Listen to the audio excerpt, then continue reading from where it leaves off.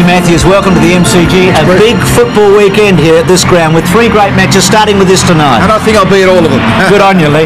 Lee, coaches, things that can come back to bite them. Let's have a look at this quote from Robert Walls late last year when he was writing for The Age and coaching Brisbane.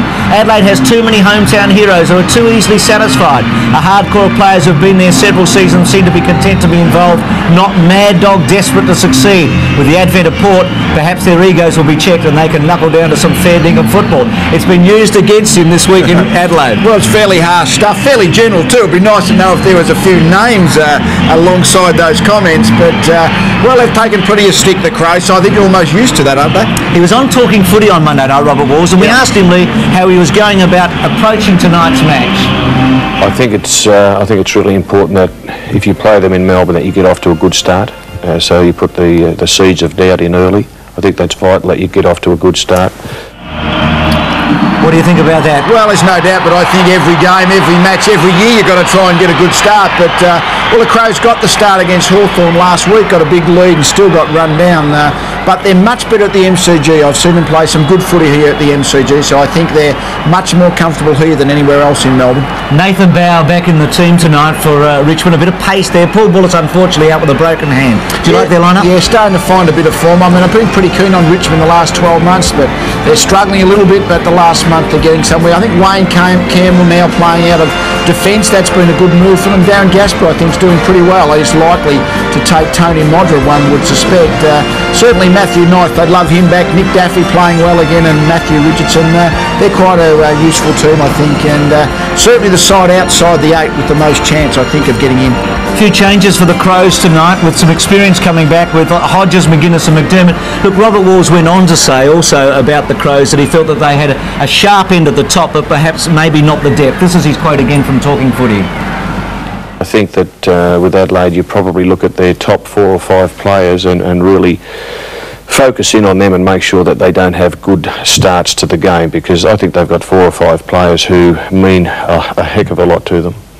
I would imagine, Lee, that one of them, Robert was talking about, was Darren Jarman. He's not here tonight. His brother Andrew is. Well, I would suspect so. I suspect he's talking about the 2 Jarmans. I think a guy like Nigel Smart, who can be very good, a great running halfback at times, but sometimes falls away.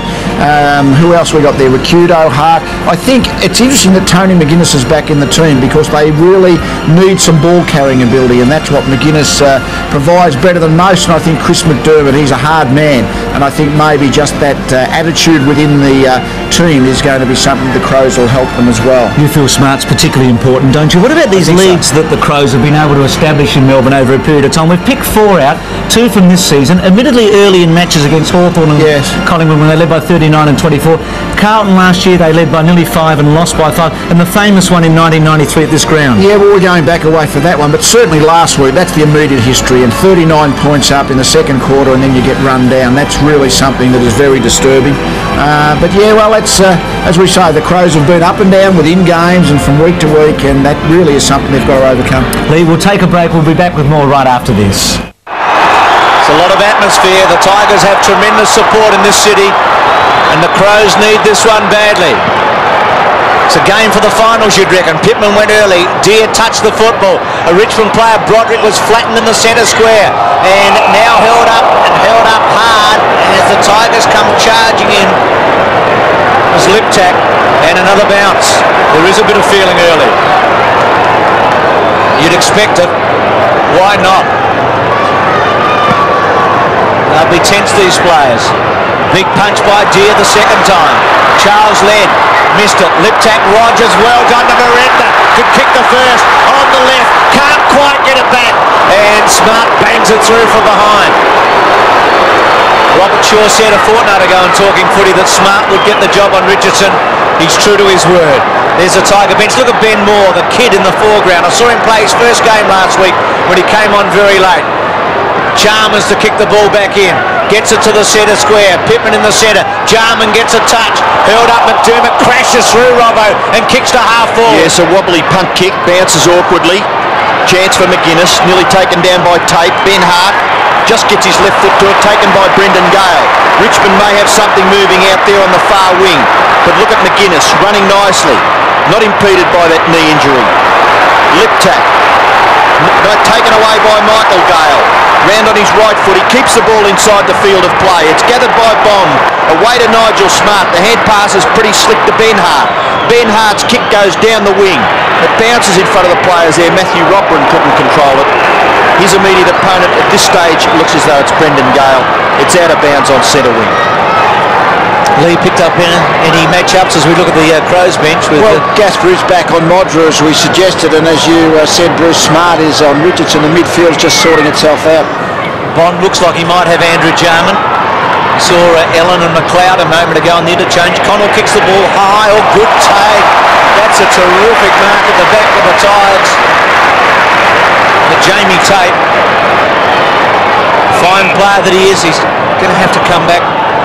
He marked that like a tall player, didn't he? There's just a few players in the competition, those half-back flankers who take the third up marks quite regularly. Glenn Archer's one, Tape's another. Those kind of players, Christo, Mackay, those guys when they're playing. And they back themselves and they succeed most of the time. Nobody behind him, by the way. A vacant 50-metre for Adelaide. Tape kicks to centre wing. Charles worked to the front. McDermott pushed the ball forward. Rashudo to Andrew Jarman. Onto his left. Normally a terrific kick. Not that time. Prescott got hold of it at centre wing. Goes long. Richardson didn't go. Front spot Ben Holland. Terrific take though at the back by the Crows. And away they go through Collins. And he kicks the ball to Jamison. Good kick by that player, but it bounces awkwardly again. Very difficult to gather those kicks. This is Merenda, his second possession. The first one not all that good. This kick to half-forward, strong mark, a really strong mark. Justin Charles having plenty to say at the opening bounce to Andrew Jarman. He goes for goal. The long kick will land in the square. Matthew Richardson, 2-on-1. Chalmers and Smart. Connell gets it back. Chalmers dispossessed there by Naish. Still in Richmond's full forward area. Daffy tackled by Smart. Looks for the free kick. Not forthcoming. It spills out now. Naish gets his right foot to it and kicks it over on the full. The free kick for Adelaide in the left back pocket to be taken by Matt Connell. Connell's kick is pretty good. And he finds further afield is Mark Rashudo. One of the hard men of the Adelaide Crows, Mark Rashudo. Just a young man, but he plays with plenty of passion. The kick into the centre of the ground. The high flyer couldn't take the mark. Chance there for Broderick. He's reasonably well tackled. So was Tape tackled well by Ben Hart. The ball spills to Liptak. The hand pass to McGuinness. McGuinness outside 50 and gave his forward a real chance. It was Hodges. He'd been paid. Was that a mark? Questionable one, but Scott Hodges, his confidence will lift as a result of this chance to get the first goal of the game. It's obviously very important for Scott Hodges. How many times have Hodges and Modra started on the full forward line for the Crows, and basically that setup's failed, so very important for the future of Scott Hodges. Well, he's been a pretty reliable kick. He's kicked something like 60 goals in South Australian Football League competition this year. The kick is close, very close. A goal. So the first goal of the game, kicked by Scott Hodges, and Adelaide lead by 5 points. And I think that's what you need. He had a chance. Hodges moved into position and took the mark, but the accurate conversion, I think, is critical from 30 metres, just to get your confidence up. Have one shot for goal and you get one goal on the board. It's amazing what it does for the morale of the individual and, of course, the team as well. Crows by 5 points. Hodges the goal scorer. Pittman dear again. McDermott. Bond's quick kick. Was a called play on Prescott. Has been impressive this season. He was terrific last week. Gives to Rodgers. Rodgers' poor kick may come off though. Merenda kept his eye on it. Good mark. Getting some touches early on young Collins. It's his third possession. He's at 52 metres. Can kick a fair way. Gives that all he's got. It's going to go right there. Chalmers. And comes off Charles for behind. So another rush behind to the Tigers. Merenda going forward twice and the ball being rushed through. So it's 2-6. Chalmers to bring it back in. He's going to go for distance and it's not a bad kick. Gets it about 65 metres away. Deer again getting his hands on the football. Broderick, Jarman, well tackled, and then kicks the ball off the ground forward. Ben Hart attacks. Robran and Gale again playing in defence. Ricochets off Liptak. Jarman in pretty hard there. Campbell, well done. Ben Hart to Rashudo, bit slow.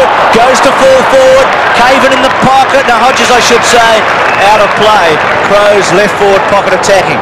Hodges back first time this season, as Robbo said, in good form for Port Adelaide this year. And his strike rate at the Crows isn't bad either. 90-odd goals in 30-odd matches. He goes at about 3 a match. There's David Pittman doing the ruck work up against Greg Deer. Still players just searching each other out. And underneath all that, Broderick. And I tell you what, isn't that a familiar sight? Chris McDermott in an Adelaide Crows jumper on the bottom of the pack. It's great to see him back. In the forward pocket for the Crows, only 20 metres from goal. Pittman gets the front posse. That favours Campbell. He slips the tackle, gets the kick away. Now the chance for Prescott, just able to keep it in. Handball over the top, will set Hodges up. If it bounces nicely, it does. Hodges goes in towards half forward. Richardson in front, couldn't take the mark. The ball spills to the back. Gathered by Bond. Not a bad hand pass. Jamison stood. Smart maybe took his eyes off it. Tackled by Naish. Ball spills. Still there at half forward. Chance for Campbell, overruns it. Naish goes in again, and the ball is locked up between the centre and centre half forward position for Richmond. 53 metres from the Tiger goal. Mark Bickley. 11 at the moment. It's going to get down to about 8, so it will be a brisk night. We've had beautiful weather in Melbourne the last couple of days. Deer again trying to force forward. Broderick's handball missed its target. Bickley, well done down low to Connell. Connell at half-back measures the kick to centre wing. Robran made it. He accelerated on Gale and took the mark. Right in front of our commentary position here on 7 Sport. Robran again measures his kick. Pittman runs for him, has some space now. An important delivery off the side. Going out of bounds would be his best option now. Gee, close. No, kept in by Burke. To Campbell, to Deer. Deer at half-back. He goes wide to centre wing. Working to the front, Charles. Good mark. So Pittman's poor delivery may pay here against the Crows. Charles runs away from McCartney. Kicks to Richardson. Had a fair bit of it. Naish, usually clever. Measures his kick to centre half forward. Wants a good bounce. Young Collins, Merenda with him. Smart gave it away in a hurry. Taken by Rashudo at half-back and stirring Footy early to centre wing. Deer well on top of Pittman, I think early days, and runs away onto the left. Well done by Greg Deer. He's kicked to half forward, should be marked this time, and it is by Matthew Richardson. He's had an interesting battle in the early part of this game with Nigel Smart. Smart's defensive work has been good. But Matthew Richardson has the football 50 metres from goal. It's a thumping kick, a magnificent kick by Richardson. It could be through for a goal to the Tigers. What an absolutely fantastic kick by Matthew Richardson. Richmond 1-2, lead Adelaide a goal. Yes, it's tough to be able to kick accurately from 50 metres, and that's what Richardson done. But I must say the Shepherd on the goal line was pretty aggressive. I think Adelaide may have been a fraction stiff here. If we eventually have a look at it, we may not. But certainly Richardson's pace, as always, is going to roll a player even as quick as Smart. So the bounce back in the middle. Tigers have got their first goal on the scoreboard. Liptak had 2 goes at it, but Prescott, gee whiz, hasn't he done well in the opening minutes? Michael Gale, will it bounce up for him? It does, but he's run down by Bickley. Well done by Mark Bickley, terrific stuff. But in goes Prescott again. Gale close to the line, may have lost a little bit of pace, but he hasn't lost that much of his courage. The ball to half forward, spills to the ground and McGuinness to Jarman. His handball to Jamison on the up, clever to Bond. Didn't waste any time, kicked the ball to hurry. Ben Hart onto it, needs the bounce, gets it now. Can turn inside out on tape. Shocking kick, nothing happening off that. Gave Robran no hope. Gasper and Broderick did well. Broderick back to Gasper. These are important moments in the game. Gasper's kicked too far for Hodges. Bickley couldn't quite. He's been good early, Bickley. His hands to Jarman. Besieged. It's hard in the centre. Richmond put a strong tackle on. Too high. Crows free kick. Quickly given off to Liptak. Liptak's hands over the top to Connell. Connell kicks through the pocket, looking for Hodges. Hart break the tackle. Play on call, right decision. Jamison in there with Gale. Out of play. Boundary throw in, 45 metres from the Adelaide goal. I think Hodges may have been held on to a little bit long after he did get rid of the ball. Yes, I think he's a little bit stiff. He certainly was held after the tackle, but the umpire allowed play to continue. Pittman front, Deer at the back. Pittman, little toe poke. McDermott couldn't quite get hold of it. Ryan did. Kicked the ball to centre wing. Merenda, Collins with him. Merenda just fell over. No free there. Jarman couldn't get a handle on it. Jamison and Broderick. It's very enjoyable early. The Crows are a goal and Richmond are 1-2. Well, I don't think there's any doubt about the desire of both sides to get at the football. And the odds indicating the Tigers pretty well. Sorry, Robbo, that they're the national sportsbook odds. Pretty well hot favourites. Richmond. Tony McGuinness in picture. Richmond lead by 2 points. They've kicked the goal through Matthew Richardson. Adelaide's goal kicked by Scott Hodges. Just forward of centre wing in Adelaide's attacking half. Well done, Deer. Just moves it forward for the Tigers. Andrew Jarman does well to get it clear. Chance for Rodgers. Hard at it again was McDermott. Ball spills. Rashudo tackled by Tate. Well done. Bond and Jarman. That's going to be an interesting battle as the night goes on. Chris Bond and Andrew Jarman. Bounce at right half forward for the Crows. Some 65 metres from their goal. 10 minutes left in the first quarter. Get clear now through Broderick. Does well under pressure to keep it in. The kick to half forward, nearly taken by Justin Charles. Tries to finesse a little bit. Over the top there was McCartney. Oh, there's a free kick. Obvious. Justin Charles, take a kick. Now, Jason McCartney, that is totally undisciplined. When kicks have been hard to get, Justin Charles will kick Richmond to half forward. Richardson in front, the ball spills. Merenda, he's been very, very productive across the half forward line. The kick towards full forward, taken by Chalmers. Away goes Bickley to Rashudo. Rashudo's kick will land near the wing. Deer and Pittman comes to ground. Good take McGuinness. Needed Jarman to run, but he was held up by Bond. Back to McGuinness. He started promisingly, the captain. Gets distance at centre wing. Crows out of position. Tape to the boundary line. I'll throw in. Runner out with McCartney, having a word to him. Settling him down. Dipper on the boundary line. Yeah, Bruce, just for the viewers at home, you can really hear the bumps and the clashes down here on the boundary line. Yeah, we can hear it up here too, Dipper. It's been a great start by both clubs. Both trying to find a way through early. Campbell just gave it up to Broderick cleverly. Then Michael Gale. He's handballed to Bond. Well, McCartney hip and shoulder, but took his eye off the footy. And Charles got hold of it and kicks to full forward. Holland's big mitts were in there. Naish couldn't quite get it. Then cleverly back to Daffy. He's good in this situation. High tackle, free kick. A fearless goer, Daffy. He and Naish between them were fantastic last week. Charles has been good, hasn't he? He kicked 8 goals between them, the two little fellas last week. Bickley had him a bit high. He can kick this, Daffy. He'll kick from 50. Gives it all he's got. Good for distance. Just that hook missing. Richmond 1-3. Adelaide a goal. Justin Charles 4 kicks and 2 marks. Playing across the half forward line. Chalmers to kick in, goes straight down the ground. It is a beautiful kick. Lands near to the centre. It'll go back though. Broderick went one way, then redirected with a long left foot kick into the goal square. It should be marked, and it is by Nigel Smart. So the vision by Paul Broderick, not up to his usual standard there. Bond takes the short kick and then goes across the goal to centre half back where Connell has taken the mark. Connell can move it on. It just goes wider still. Chalmers has run all the way from kicking it in. His kick to half forward. Well, he's down near the wing, Matthew Robran, and he takes the mark in front of Brendan Gale. Took 10 marks last week against the Hawks. Oh, Andrew Jarman gets rid of his opponent. Tigers looking for a free kick.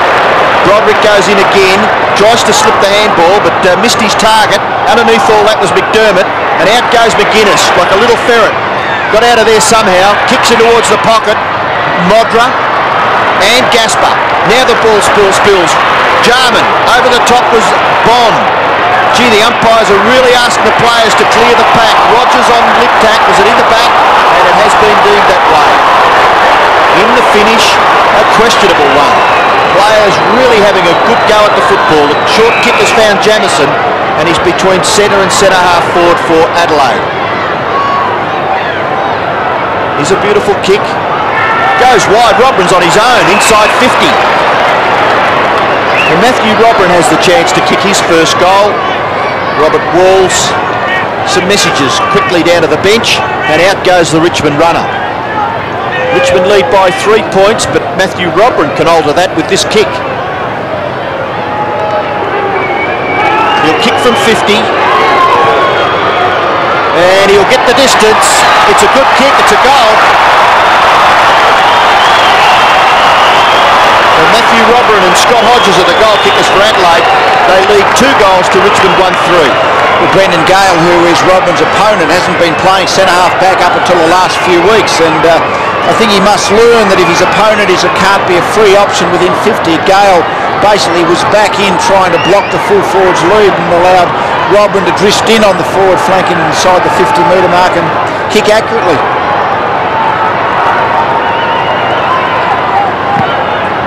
Accuracy in front of goals for the Crows. They lead by 3 points over Richmond.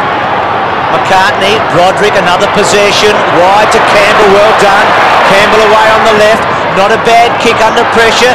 Good mark in the front by Holland against Chalmers. Chalmers seemed to have his measure. He's right there with him, but young Holland, whose brother Nick was in the winning team for Hawthorn last week against Adelaide, stood his ground and took the mark. I think he stood off him a little bit, Chalmers, and Holland's high. He was just a little bit too tall. Probably had to try and get his chest into his back and just try and ease him forward under the ball a little. The 19-year-old kicks the ball right there. Richardson is going to be played. Ball dropping all of a sudden, and Richardson timed it perfectly. Another spectacular mark from this spectacular forward. You'd expect your goal from here. Improves the angle, left foot. He's got it.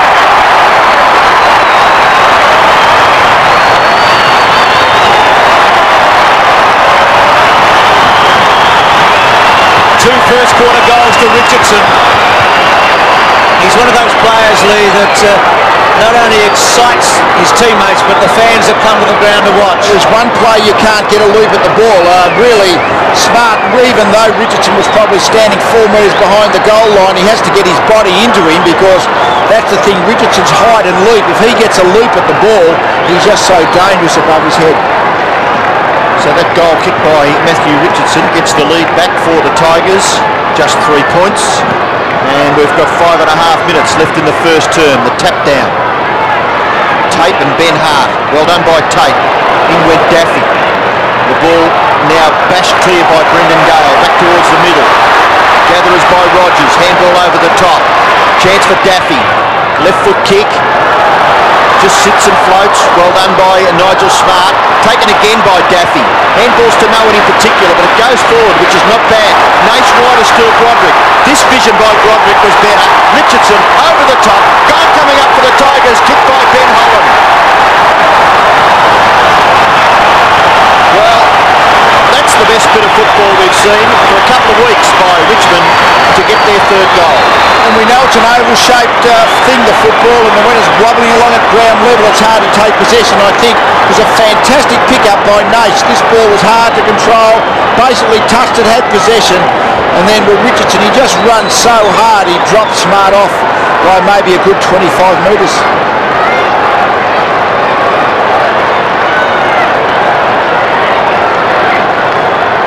Tony McGuinness and Wayne Campbell chatting to the umpire, Darren Goldsmith, about the blood rule.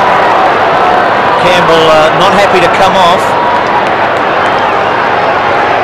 3-3 to 2 goals here. Might just He's got the tiniest scratch just in on the his neck. Yeah, Adam's apple area, and Chris Bradshaw, the doctor, alongside of him. Nathan Bow comes on. Right knee bandaged up. First game since round 7. Crows have got to hang on here because Richmond have been inspired by their last 2 goals. Richardson playing a part in all 3 of their goals tonight. It's 3-3 to 2, so Nigel Smart, the number 1 defender, getting beaten, and Broderick is cutting them apart early. Kicks the ball again to 50. Naish, who did handle the ball so brilliantly, as Lee said a moment ago. Richardson, that's out on the floor. Surely, no, might be a free kick here. Yes, going to Smart. I thought it might have been against the Crows for a moment, but no, Smart's getting it at half-back. Kick to centre wing, just pops it up in the air, hoping that Pittman can take the mark. Deere will claim the mark and get it. Well done, he thought it out. Broderick again to Richardson. A familiar sight, isn't it? It's starting to happen for Richmond. Richardson goes long to full forward. Charles is a flyer, so is Holland. Bond, Holland's handball. Daffy couldn't quite get it on the left foot. Normally terrific like this. He's kicked another one.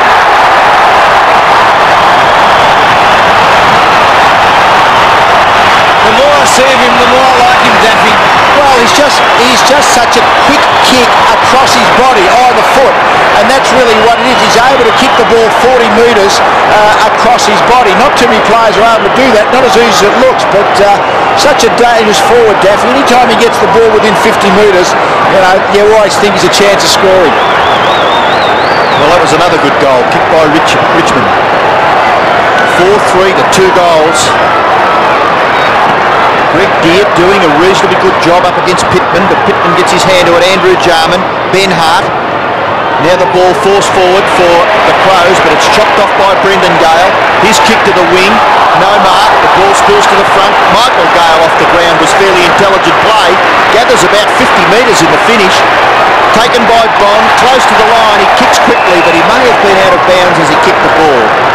So it will have to come back to close to the 50-metre line for Richmond, where the boundary umpire will throw it in. The other midfield matchup that is hurting the Crows is Paul Broderick. He's getting far too much of the ball against Chris McDermott. That is a contest not going well for the Crows. Charles now to do the ruck work up against McCartney. Much taller player, Justin Charles. Trying to get through there was young Collins. Ball with Bond, he forces it forward. Broderick, can he slip the shooto tackle? He can, but his kick is way offline. Well, it looked as though it may have been out of bounds on the full, but the goal umpire gives it behind. And Bowers just striding very, very quickly to the interchange bench, and on goes Campbell with just 3.5 minutes left in the term. Richmond lead, they're 4-4. Adelaide are 2 goals straight. 11 possessions for Broderick. Richmond's little burst, they kicked 3 goals in 3.5 minutes a moment ago. Chalmers or Bond. His elasticity helped him there. Slow, wide kick to Bickley, who's having his hands full with Daffy. Good kick to Jamison at centre wing. This is where Adelaide have fallen down a bit from this point on. Robran's been good. He's got Ben Hart on his own. Turned his back. Missed the opportunity. Now kicks to full forward. Hodges flies. Brought the ball to the ground. Well read though by Prescott, has been good. So is Charles. Charles kicks the ball intelligently to Deere, who's had a fantastic opening term. He stretches Jamison to the limit. Kicks the ball inside 50.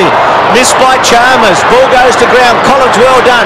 Bond's going to take Rodgers on and come away and kick the ball very well to Hart. That's good play from the back. Ben Hart, who's kicked now to fall forward. Modra at the back, just wanting the ball to come there. Pushed forward again by Burke. Got a second go off for Hodges, and then kicks the ball out of play at centre wing. Is it? Yes, it is. With Richmond 4-4 and Adelaide 2 goals. 2.5 minutes left. Tony McGuinness, the Adelaide bench now. So interested onlookers there. Crows got off to a reasonable start. Hodges kicked the first goal of the game. Deere and Pittman at it once again. Fairly well ineffective. Ben Hart tackled by Tate. Probably would have played a fair amount of junior football against each other, you would think. Jamie Tate, an ex-South Australian, now playing with Richmond. And Ben Hart, one of the exciting young players with the Adelaide Crows. Ruck contest, the ball forced forward, Liptak tackled, got his left foot to it. Brendan Gale just looks a little bit more comfortable, doesn't he? Back there in defence. He kicks it back towards the wing. Andrew, Jarman and Bond. Jarman drops the chest mark. Probably finished up with it a little too easily. Bickley, his kick, absolutely clean bowls Pittman. Hodges, handball, look at this setup.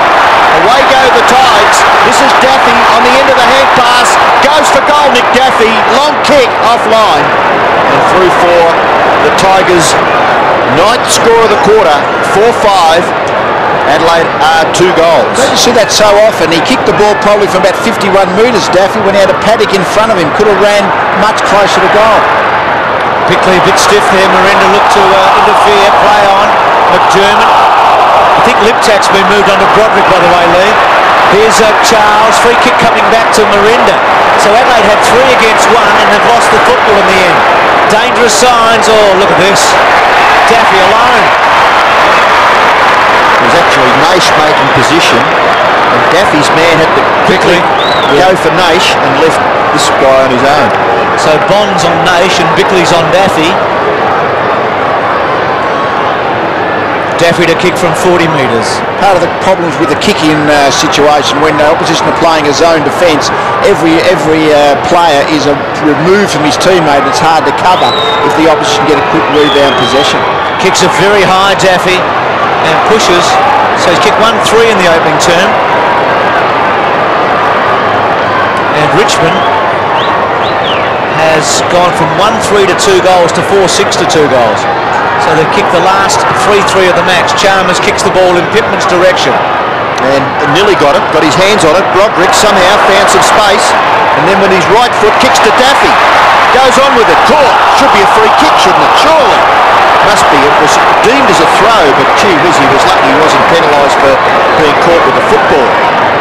But still, Collins has the free kick. Good perseverance there by the ex-under-18 player for the Northern Knights, now playing with the Crows. The kick towards centre wing, terrific mark by Tate.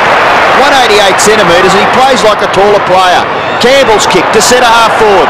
Marking contest, the ball comes to the ground. Merenda unselfishly.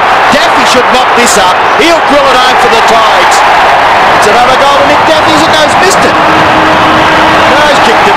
Gee whiz, the look on his face. You wonder from the look on his face whether he's been a bit lucky there. But he's kicked Richmond's 5th goal right on the siren. And they lead 5-6 to 2 goals. Yeah, and real problems on the kick-ins for the Crows. A couple of times the Richmond have been able to win possession in the first or second time, and their forwards are all clear and have had shots at goal. It's only inaccuracy, really. 11 scoring shots to 2. It was really a very dominant quarter by Richmond, more dominant in general play than even the scoreboard probably indicates, but still a good lead. It happened pretty quickly too, Lee, with that burst of 3 goals. Richardson playing such a part for Richmond. Their midfield's been so good. I mean, Bond has got Jarman pretty much tied up. Broderick killed McDermott. Liptak's now on him. Hodges is in that part of the ground, and really the whole Richmond midfield has got so much more run and pace than the Crows have. And they've got a handy lead, haven't they, now, quarter time? It's 5-6 the Tigers, the Crows are 2 goals. Dipper and Curls on the boundary line, and we'll catch up with them after half time. It's 5-6 to 2 goals, or if they've got anything to report in this term, they'll come in on it. It's 36 to 12. Adelaide struggling late in that term. Richmond kicked 4 goals, 3 in the last 9.5 minutes of the quarter. Oh, good effort, not quite making it. Hart. McGuinness pushes the ball forward. Well done, Burke. Kicks it away in a hurry. Jamison overran it, taken by Ryan. Ryan's handball okay. Broderick was fantastic in the opening quarter with 12 possessions. Bond, clever handball to Gale. Richmond going well. Gale's kick to half forward. Finds his man in Charles. He looked to play on. He's now called to go. Long way from home. Kicks the ball to centre half forward. Holland the target. Chalmers away. Rashudo gone, holding the footy. Couldn't break the tackle.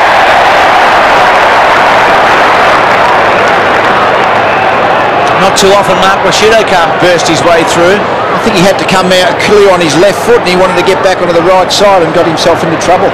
Ben Holland, 55 metres out, kicks the ball very, very well. Adelaide player pushed in the back, will get a free kick. Nigel Smart against Richardson.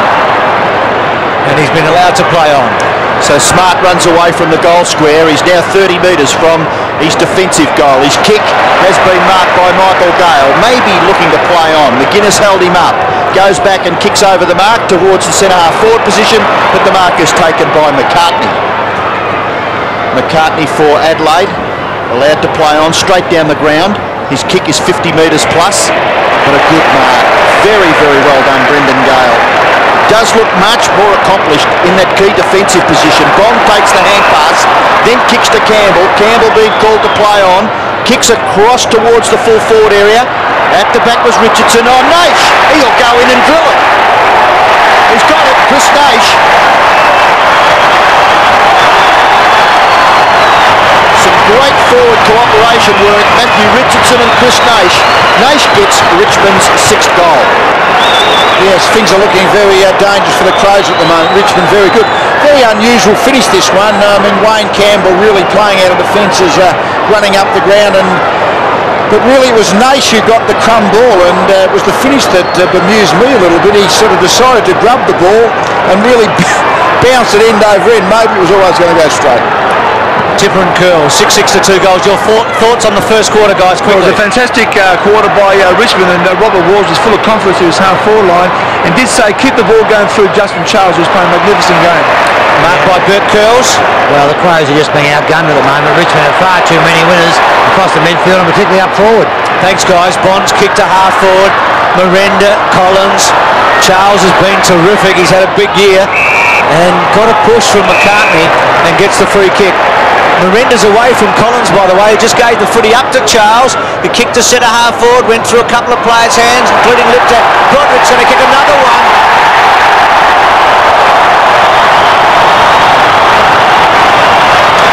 Broderick's goal.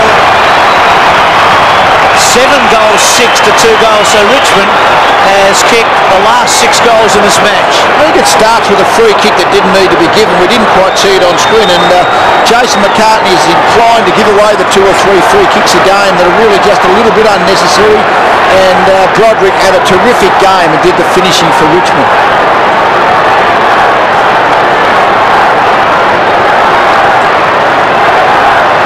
Broderick with statistics that are very impressive. 8 kicks, 5 handballs, and has kicked Richmond's 7th goal. Andrew Jarman gets the ball clear of the centre. It'll bounce at centre half forward for Adelaide, but taken away by Brendan Gale. Kicks the ball, and he follows it over for a boundary throw. So he'd be fairly happy with that result, you would think. Brendan Gale, 3 kicks, 1 mark, 1 hand pass. Pittman and Deer. McDermott at the back. Deer. Pittman gets his right fist to it. Ben Hart got the hand pass away. Michael Gale. Broderick again. He's just accumulating statistics. Hand pass. Prescott runs away from the wing. 1 bounce. Can do it again. Could even do it again, and he does for 3 times. 4 up towards the 50-metre line. He's going to have to kick now. Nearly went over the distance towards full forward. Good mark. Excellent mark taken by Chalmers at fullback for Adelaide. Gee, Pittman was the man chasing too. He tried his heart out, the big ruckman, but he was forced to chase. And this is his opponent. Prescott's opponent, Rakuto, went to the other side of the ground. Maybe that's not very good chasing. Jarman underneath it. Takes it comfortably at centre wing. Long way from home. Kicks the ball to centre half forward. Robran and Gale. Gale punches away. Robran onto it. They've had a pretty good duel. McDermott. Handball put Connell under a bit of pressure. Ryan gets up. Robran onto him. McGuinness clever. Back to Connell. Tries to squeeze one. Cleverly done. To Liptak. Takes the mark. About 40 metres from goal. Practically straight in front. Good play, Connell. Going forward. Well, this is how he made his name early, wasn't it? As a goal-kicking half-forward pocket man. And he's had a great year, Liptak, as a run-with player. But normally a good kick for goal. And that's no exception. Well done. And Lee, they've been accurate, that's for sure. 3 shots and they've all got home. To say they needed that's an understatement. But yeah, Liptak did a fairly good job. He probably broke even with Hodges in the first bit of the quarter. But now, because of Broderick's dominance on McDermott, he's basically picking up Broderick, but pushed into the 50 to be able to create that loose man option, and certainly an accurate conversion again. Liptak kicks Adelaide's third goal. Young McLeod on the bench at this stage of the game. And the big men to go at it once again back at the centre. 7-6 Richmond. Adelaide are 3 straight. Away is he playing the game of his life, Broderick. Hand pass, Merenda from inside 50. Merenda goes, and it's another Richmond goal. Well, that was just a little too easy.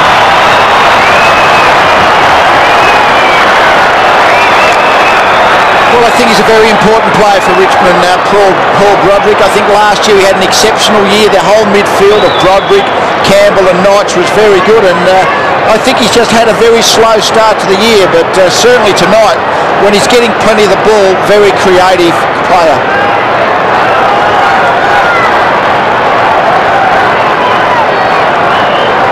Fantastic play by Richmond. Broderick 15 possessions early. Richmond's lead is significant. Push forward by Charles. Rashudo under pressure. Has been most times he's got the ball. Out wide. Liptak digging in deep. He'll need to on Broderick. His wobbly old kick. Ben Hart couldn't quite take the mark. Then hangs on to it for a long time. Tries to push forward. Connell to McGuinness. Under pressure, McGuinness forced to the boundary line. Pushes the ball back to Liptak, who's working hard. To Robran. Tries to break the tackle. Looks for Jarman. Jarman pushes forward. Bond courageously in there. So's McDermott. Jarman ridden into the ground. Campbell gets a high tackle. No free kick. It's going to be a minute. I got a whistle. I thought it was courageous umpiring. You let it go. Let it go. A lot of nervous umpires would have played about 4 free kicks then, but I think he made him earn it. Kept his nerve. Bounce 50 metres from goal. Liptak covering some ground for Adelaide at the moment, trying to lift. Deer and Pittman. McGuinness down to Connell. High ball, about 20 metres from goal. Modra had a fly. He hasn't really got into the game at all. Push forward by Tate. Burke happy to see the ball roll out of play. Left forward pocket. I think Liptak has to do some running because really Jarman and McDermott, they're not the most athletic midfielders, so he's taken a big load in there, Liptak, in terms of running ability. Richmond by 6 goals. The ball thrown in left forward pocket for the Crows. The ball comes back towards the 50-metre line. Liptak, awkward, spins away, then tackled by Bond. Tries to get the hand pass away, but the tackle was effective enough for the umpire to award the free kick back to Chris Bond. His kick will land close to centre wing. Knocked away. Chance there for Prescott. Gets it back to Charles. Well done. Gee, out of something, Richmond have possession. Away goes Campbell. Gets past Connell. Then over the top. He sets something up here. Daffy can break the tackle and then kick directly towards goal. Back there, Smart. Punches away. The ball at the front. Well done by young Holland. Hodges. Hand pass into the path there of Daffy. He's down. Naish gets it to Prescott. Further wide to Gale. Gale kicked the goal from this position last week, but that kick was an ordinary one by Michael Gale, and it's mopped up by Bond. The kick back towards the wing. Very awkward bounce for Robran. Michael Gale gets back to help out.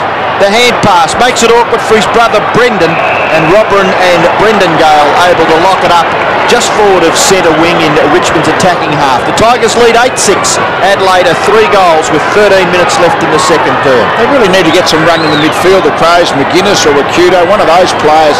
They really need more of that. Just too slow in there. Deer in the direction of Hodges. McDermott cutting it off. Boundary throw in. Chris McDermott back. He's had some groin problems this year. First game since round 5. Puffing and blowing too. He's been playing with Glenelg in the South Australian National Football League. Campbell, well done to Bond.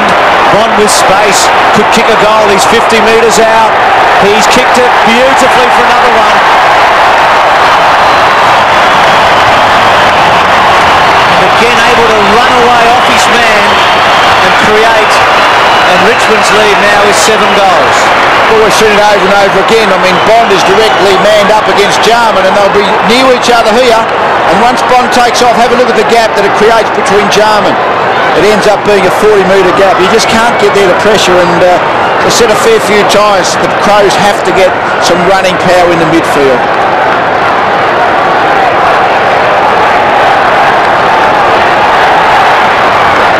to 3 goals. Again, Greg Deere instrumental in getting the ball clear of the boundary throw-in. Pittman gets his right hand to it. Prescott nearly taken away by Rashudo. Kicked off the ground by Andrew Jarman. Left half forward for Adelaide. The race is on. David Burke kept his eye on the footy. Didn't worry about the nonsense coming from offside there. Kicked it clear. And a bit more. He looks strange in modern football, David Burke. He's only young, but he's got such skinny arms. Most players are really pumped up with the weights these days. So again, the two combatants, Pittman and Deere. There's a terrific ruck on Greg Deere. Broderick off the ground. Gets close to half forward. Charles and McCartney. Finesses beautifully and gets it to Ryan. Ryan's kick, well, fortuitously in the finish, I would have thought. Landed with Matthew Richardson on the right-hand point of the square. Kicks in towards full forward. Getting back as Charles at the back. Nearly took the mark. Underneath Naish. Tackled by Chalmers, appealing for the free kick, but the umpire will bounce in the pocket. Right forward pocket for Richmond, about 25-30 metres from their goal. They lead 9-6 to 3 goals, and we're halfway through the second term. Andrew Coates, Stuart Wenham, Darren Goldspink, the umpires tonight. Well done by Charles. Bond didn't really have it. Bickley there. And Naish and a bounce. Richardson just dropping back. He's about 50 metres behind the play at the moment. Creating a loose man with Deere. There's Richmond's lead. Deep into the second quarter. McCartney pushes forward. Bickley spins out of trouble, and this is where Richmond has their extra man with Richardson and Deere. Well done, Pittman. Good effort, can't quite get the line. Richardson runs close to it, keeps it in his athletic way, kicks back to Prescott. 50 metres. I think the term for that is misplaced aggression. Absolutely no point in being aggressive if it costs your team an easy shot at goal. And it's a long 52. McLeod onto the ground for Adelaide. So Prescott will kick from 20 metres out after he took the mark a long way from goal. He's got it.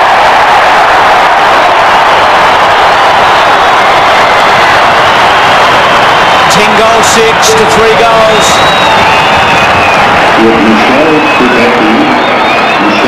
And I think, although Jarman may have been taken out of the midfield and Rakudo has probably gone in for him, or McGuinness, I think it is, has actually gone in. But really, it was a mark 80 metres from goal becomes a very easy shot from 20 metres. It's sort of really giving goals away when they're very hard to get.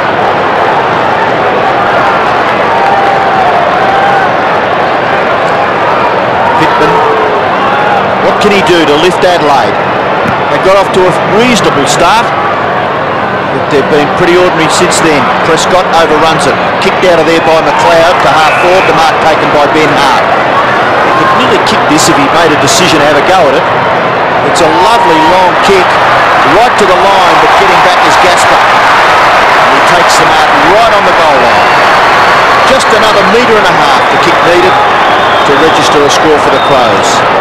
It was a big investment, Gasper, but I think he's been a good player for Richmond this year. Yep, I concur. His kick lands about 50 metres from the Adelaide goal. Taken there by McDermott, but the tackle was very effective by Broderick. The umpire will bounce on the 50-metre line. So the Crows just 3 goals in nearly half a game of football. Got their first goal in the first 2 or 3 minutes, kicked by Scott Hodges. They've only kicked 2 goals in about 40 minutes of the rest of the game. Pittman, Ben Hart couldn't quite well play. Broderick brilliantly to Rodgers, to Bond, and Richmond charge away through the Bond. Kick to half forward, looking out wide. Onto it, Daffy. He's got Naish running for him. Daffy gets away a bit too easily, kicks to full forward. Front spot Holland, good effort Chalmers. Punches to the boundary line and gets it. But don't Richmond move the ball from one end of the ground so quickly here tonight. Well, we've mentioned running power a few times, and Tony McGuinness has been put into the midfield, but Wayne Campbell's gone with him, so I'm not sure whether the Crows will help or hinder them. And I think they've just got too many good running players, Richmond, compared to the Crows personnel. Right forward pocket, Charles and McCartney. Charles tackled by McDermott. Rodgers over the top, Bond. Then McGuinness and also Campbell, and another bounce. Richmond are tending to play one-on-one. I would wonder whether Akudo who Prescott I think would probably go with him, might be a reason. I think Crows have to try and work on the fact that the Richmond players are playing pretty much one-on-one all over around that midfield area. Crows winning the centre breaks in the second term. Jarman's got the ball out of there a few times, but it's been against them. Richmond has added 5 goals without a miss in this quarter, and Adelaide's kicked 1. So the margin is out to a whopping 48 points. There's still plenty of time for Richmond to add to that score as it stands at this moment. 10-6 to 3 goals. Naish, left foot snap, close, bounces, just to the left and through for a behind.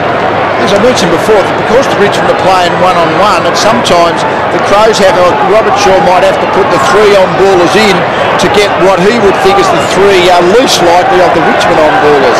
That's what I meant by using that. Chalmers long kick out towards centre-half back. Ball bounces at the back. Broderick again just knocking up, getting hold of the football. Kicks into the half-forward area. Nearly marked by Holland. Away goes Jamison. Tackle on Gale. Smart brought to the ground. Jarman, well done by Campbell, but still Jarman persists. McGuinness beaten for the ball. Rashudo tries to get the hand pass away, but it just gets turned over by relentless pressure applied by the Tigers. The ball in their left forward pocket area. The hand pass from Naish. The kick by Hodges has hit the post. Gee, it was a good snapshot, wasn't it? Just not able to thread it through in the finish. Matthew Hodges nearly becoming Richmond's 9th goal kicker. And we've got 7-8 minutes plus another half left in this match. Chalmers to kick it in for the Crows. Goes long. Jamison, good mark in the front. 18 scoring shots to 3 at the moment. That does tell a tale. 68 to 18. Jamison keeping the ball pretty low, looking for Robran. Gale's got on top in this term after Robran was very good in the opening quarter. Modra without a possession at full forward. Haven't got it down there too often, admittedly. And Hodges with that early goal. Liptak and Robran, the other goal scorers for Adelaide. As Robbo said, Richmond have got 8 goal scorers so far. Liptak, well done, pushes forward. McGuinness wheels around onto that left as he has done for many years.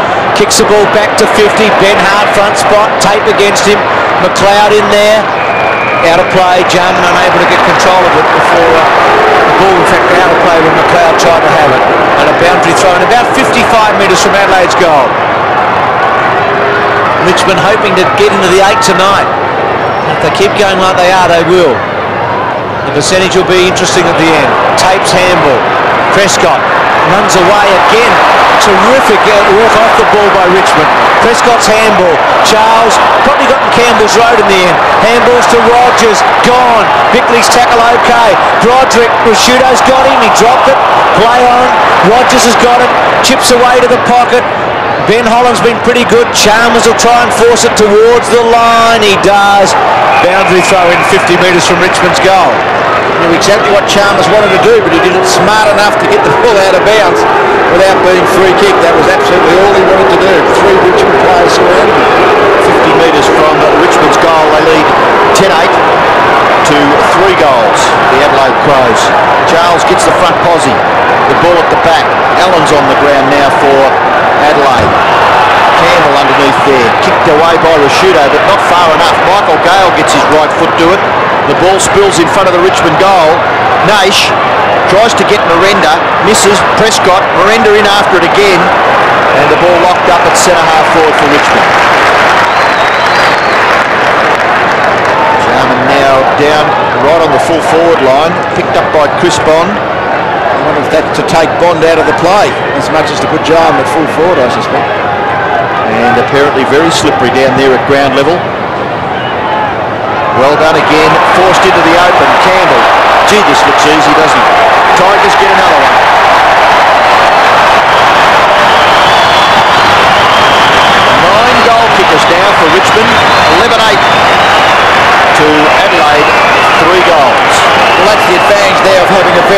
centre-half forward. I mean, Charles, again, who's virtually a ruckman type against his direct opponent, McCartney. Terrific knock, 15 metres forward onto the running Campbell. Pittman's playing back with Dia, and that's the great advantage of a very tall centre-half forward.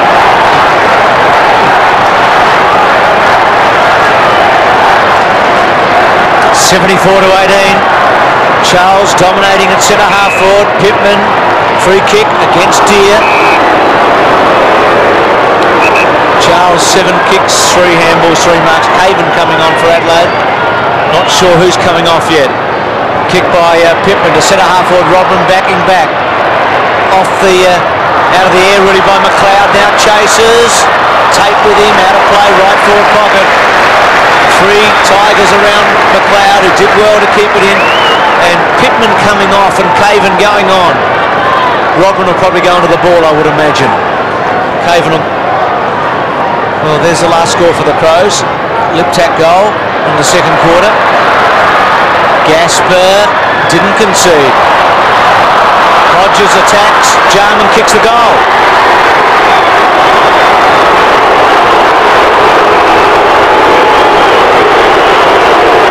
11-8 to 4 goals. Jarman's first. And basically, again, second with the ball. It's just the fact that Chris Bond overran the ball, which allowed Jarman really to get the position. I suppose Gasper wasn't sure whether to force it through for a point, but again, the ball does look a bit wet and slippy. Very dewy grass, obviously, as Carl said, making the ball a little slippery. Harrison preparing to come on for Richmond. As the ball bounced back at the centre, Greg Deer continues to do well. Prescott overruns it. Earlier on in the game, he was just gathering everything. Prescott, McGuinness does well to get back and have a second go at it. Nearly gathered by Allen, but Richmond just with numbers, forcing it clear. Only as far as McGuinness. He runs clear of the pack. After 3 bounces, he may set this up. He's had 4. He gets near centre-half forward. 5. Over the top, Modra into all sorts of strife. And away go the Tigers. David Burke, eyes only for the footy. And surety in ball handling. The kick, slews off the side. It may have been meant. Daffy, handball over the top. Makes it awkward for the big fella Deer. He tries to tap it on. Oh, chopped off there by Robran. Robran, caught by Merenda. In all sorts of strife at half forward was Allen. Half back for Adelaide. Robran, Caven, no one in particular, and just that irrepressible stuff there by Richmond. Rodgers' left foot kick to full forward is going to be marked. And quite securely by Paul Broderick. He's about 40 metres out. And there's no one on the man in the pocket, and that is Campbell. Just his 6th kick coming up. Well, it's not being allowed, but Broderick just wants to pass it off. The umpire has yet to call play either to remove time on. That's why he keeps putting it back. Now he can play on. Well, he's such a good kick of the football, Paul Broderick. You'd think he'd be able to capitalise on this chance and kick another goal for Richmond. It will be their 12th. He's kicking from about 40 metres. And the left foot kick is close. It is a goal. Broderick's second goal. Richmond get their 12th. They're 12-8 to Adelaide. 4 goals. Well, it's one-way traffic. I mean, fantastic night for Broderick. He's kicked his couple of goals. A bit unlucky there, the Adelaide player. The Richmond Harrison, I think it was, came off interchange and caught him on the blind side and on the rebound. Broderick, 18 possessions, 2 goals. Fantastic first half of football.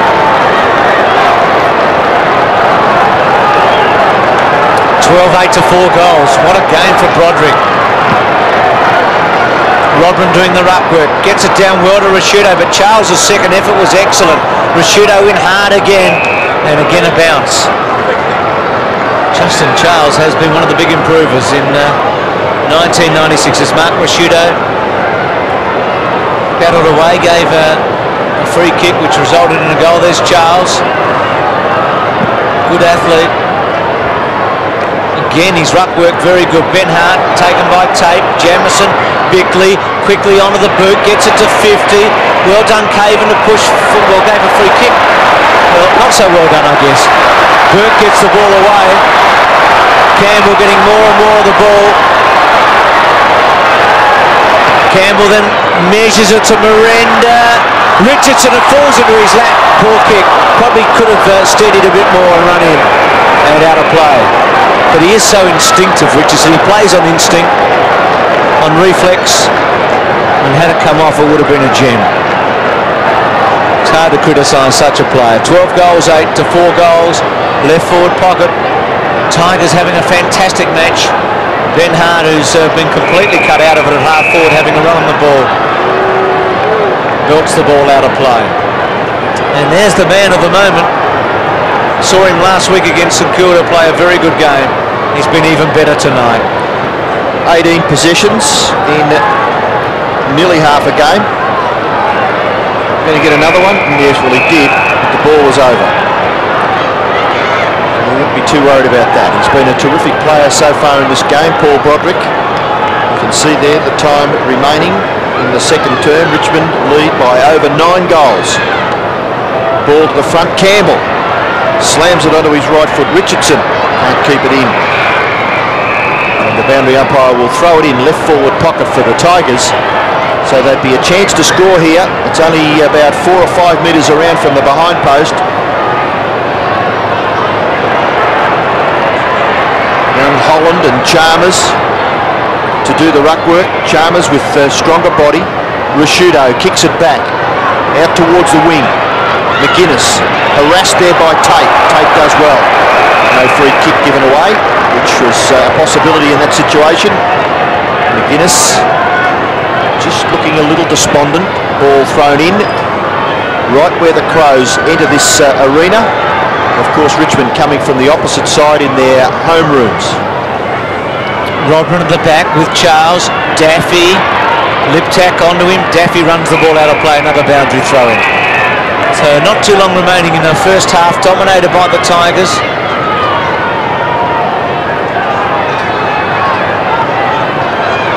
There's Matthew Robran and Justin Charles.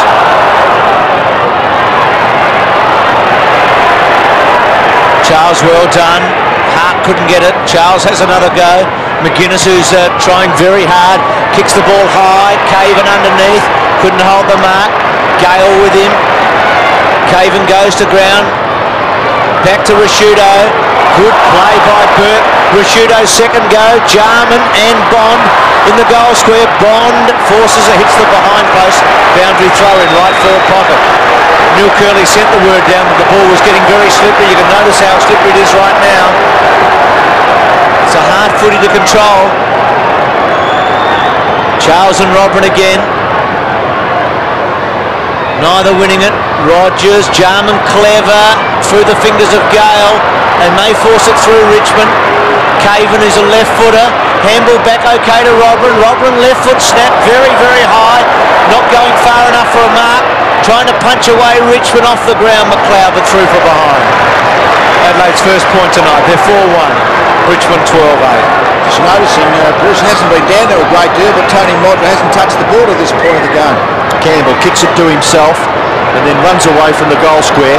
Short kick is going to be all right, and the mark is taken by Gaspar. He can go into centre half back. He's got a tall player on his own there, and away they go. Charles again. He's gathered quite a number of possessions so far. Merenda, great recovery, cat-like recovery by Mark Merenda. Hooks the kick in towards centre half forward. Punched away. The crumbs will be gathered by Naish. He leaves it for Rodgers. Rodgers snapshot. Well, he could have let it go, Matthew Richardson. It was going to be a goal, but he's going to make a certainty of it. Just some terrific play back at half forward by Mark Merenda. It's important to keep your feet, isn't it? That was the critical thing with Merenda. And Matthew Richardson goes in and kicks his third. He is the leading goal scorer at the stage. Richmond 13-8 to Adelaide 4-1. The margin, 61 points. We mentioned about Merenda here. He fumbled the mark or dropped the mark, but then recovered, and then really all the ground level players from Richmond here. And I suppose the ball was almost across the goal line, but Matthew Richardson marked it. And I suppose a goal to Richardson instead of a goal to Hodges, but still a goal to Richards. To Richmond, I should say. They've had a few too, Lee. 13 in the first half. Plenty of them. This is an 8-goal quarter. 86 to 25.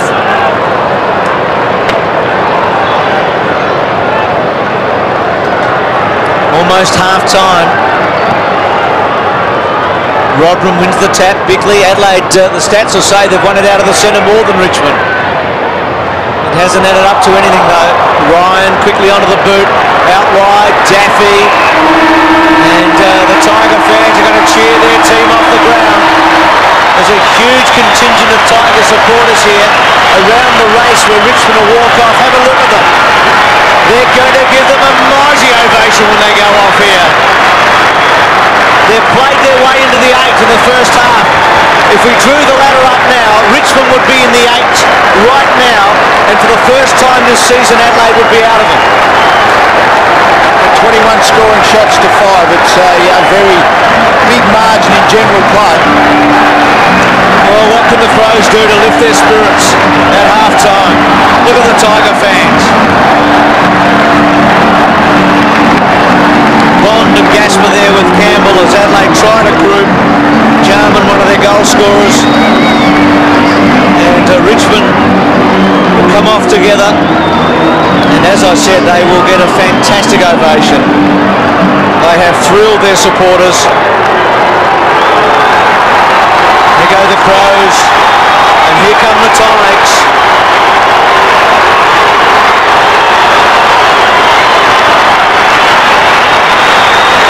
Standing ovation, and it's half-time. You don't see that too often.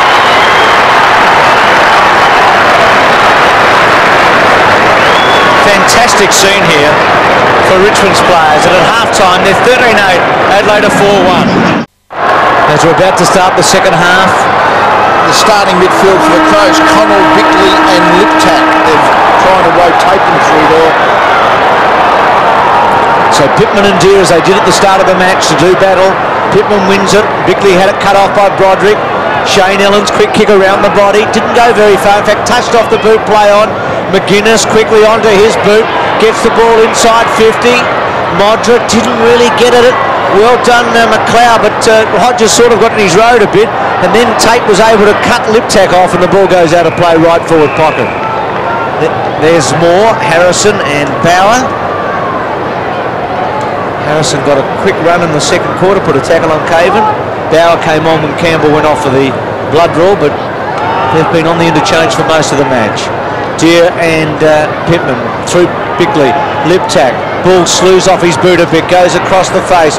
Ben Hart and Prescott there. McLeod off the ground. Burke onto it. He's playing good football, Burke. He was excellent last week. Tackle on him, put the pressure on him. Modra just unable to bring him down, and the boundary throwing about 45 metres away. He had the best chance of what Neil Curley was talking about then. Matty Knight's having a look on. Tony Modra. Just hasn't been able to get warm, Modra, has he? It's one chance when McGuinness ran down the ground handballing, nothing came of it. Here's McGuinness again to Ryan. Ryan pushes the ball out in front of Broderick. Broderick pushes forward. Rashudo lets it run away. A boundary throw in. Half forward flank, Crows in attack there. 4-1, Richmond 13-8.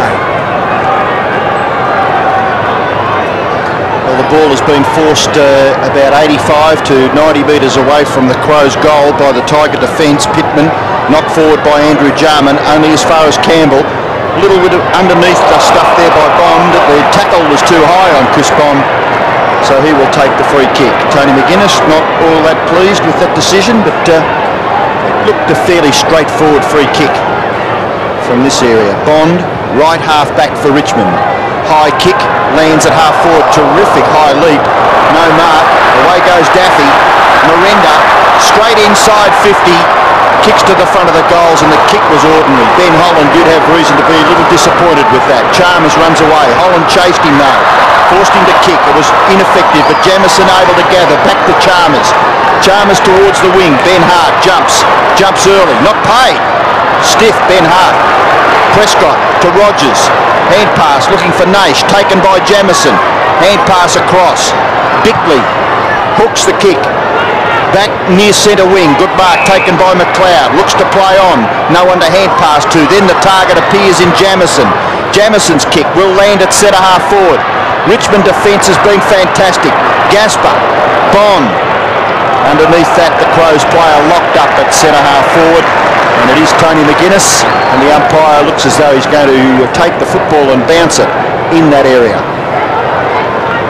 Frustration shown on the face there of Tony McGuinness. He's found it difficult for most of the night. He's had 14 possessions, but most of them have been under enormous pressure. Pittman knocks it down. The ball with Hodges. That was nearly deemed as a throw, surely, but he was allowed to get away with it. Broderick finds Daffy. Quickly plays on, looking for Richardson. Merenda at the back. There's a loose man in the goal square. The handball over the top to Holland. Under pressure from Collins and through from behind. So Richmond 13-9 to 4-1. 87 to 25. Chalmers to kick the ball in.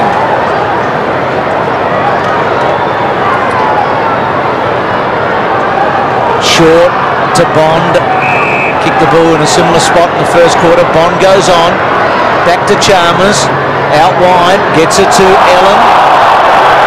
Ellen's kick to centre wing. Oh, Broderick, they're on a tape again.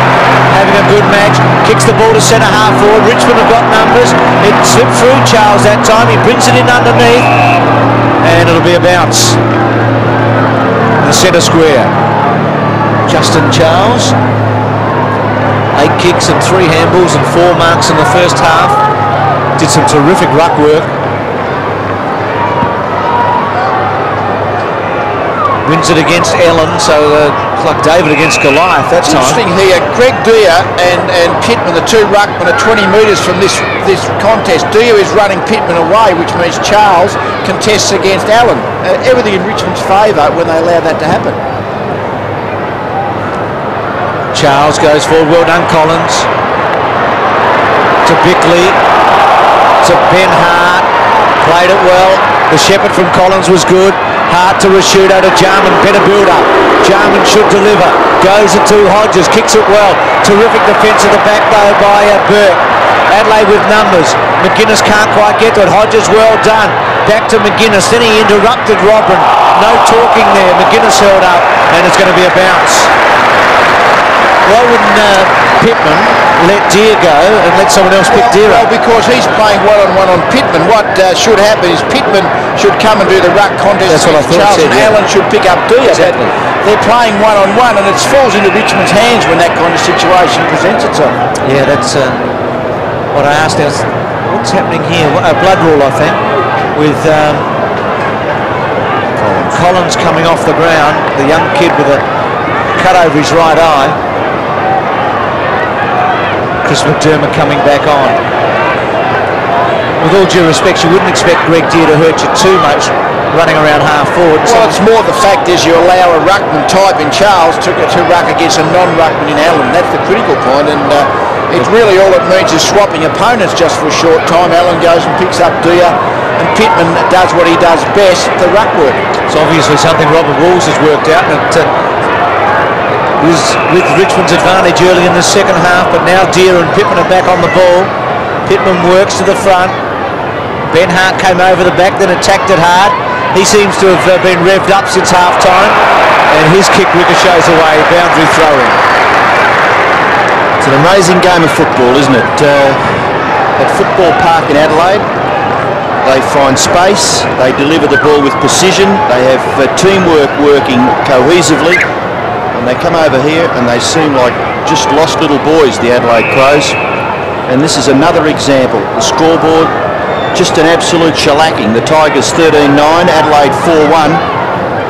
And they'd be really well advised to try and gain some pride. Pittman, he tries hard. Ben Hart over the top. McGuinness, can he get past? He gets around onto his favoured left side and then kicks into the pocket. It's a terrific kick. And Ben Hart provided some good running support.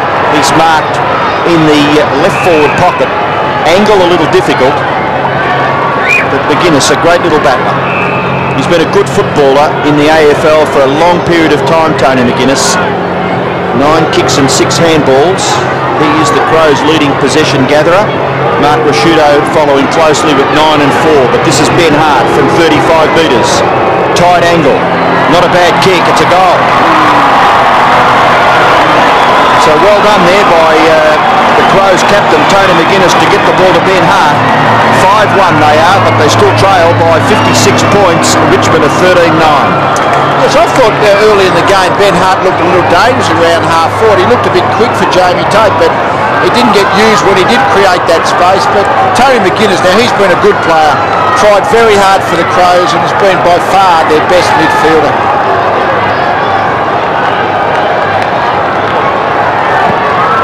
5-1 to 13-9. Terrific goal by Hart after McGuinness's work. Jamison quickly onto the boot, doesn't go far. Connell off the ground to half forward. Robran again off the ground and out on the full. Just going out, a bit stiff Robran. Tactic was right. It was a hard ball to take. There's Robert Shaw, Martin Micken at the back. Benny Gale or Brendan to kick the ball back in. The Gale brothers out there for Richmond. He kicks to centre wing. Hart, but to Ellen's giving a free kick away against him on Charles. He was all over his back, wrestling with him, and Charles kicks the ball to full forward. Holland the lead. Chalmers at the back. Oh, Daffy read it beautifully, and then straightens up and kicks a goal. Out of the textbook. A real roving half-forward goal. 14-9 to 5-1. Was out of the textbook, Bruce. They always say the percentages are at the front of the pack. You get square to the player marking the ball directly in front of him, trying not to be running too quick, and really he read it perfectly, Daffy, and a beautiful finish as well. He dangerous half-forward. There's not too many of them in the game, but that was exactly the right percentage coming position. He's kicked 3 goals, Nick Daffy, but he's missed a couple of easy ones as well. Neil Curley down to the boundary line. Yeah, and Collins a cut above the eye. They've just stitched him up, and he's okay. He can resume when he wants to. Ryan just missed there by Rasciuto, but the umpire deeming it as a free kick. He moves it quickly, kicks it wide, out in the direction of Daffy. Knocked away by Rasciuto. Daffy quick to recover, close to the line. Gives the hand pass back inboard. No one there in particular. Campbell trying to get his right foot to it. Holland there, tackled there by Andrew Jarman. Michael Gale underneath all that. Just an absolute, well, bunch of Crows. Harassing, but not able to clear that half-back line. I was watching off the ball before. I've mentioned Modra hasn't touched the ball. Darren Gaspar, whenever the ball is 2 kicks away, is in front of Modra. He's pushing his right arm back into him just to make sure he doesn't create any space. And really looks a very impressive defender, Gaspar. Pittman and Deere. McDermott can't quite get through. Held up by Holland. Holland has to concede some ground, but the clever kick got to Ryan. So a couple of their rookies going well. Ryan to full forward.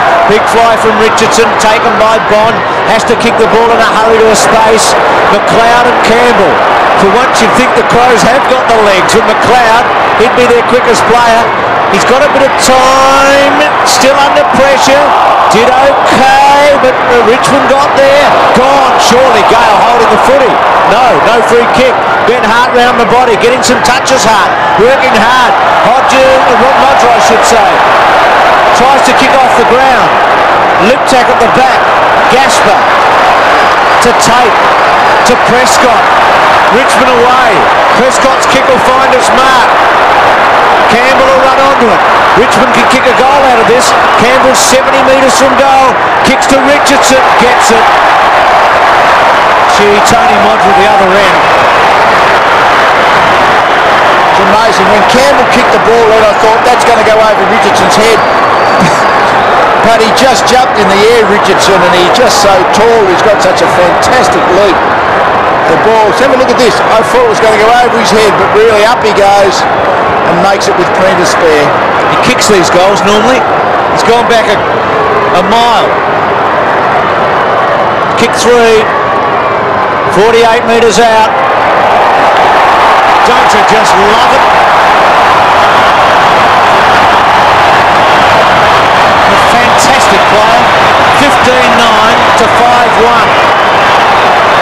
You mentioned down the other end, Bruce, before the rebound came, Tony Modra, he really has lost it tonight. Modra just fumbled the ball, he just can't get a touch, and really once the rebound came out, hard running Campbell, and really, as I said, lovely leaping mark from the front possession, and a nice kick as well. Well, he's certainly become a better kick, Matthew Richardson, early in his career, a stuttering approach and a lot of easy misses, but he's kicked 4 straight so far in tonight's match. And Richmond 15-9, lead Adelaide 5-1. A free kick to Pittman, gives the hand pass away to Rashudo. Rashudo gets back and then kicks towards half-forward. Good mark. Second in line was Matthew Robran, but he grabbed it out of the air and he's taken the football 50 metres from goal. He kicked a goal from the opposite side of the 50-metre arc.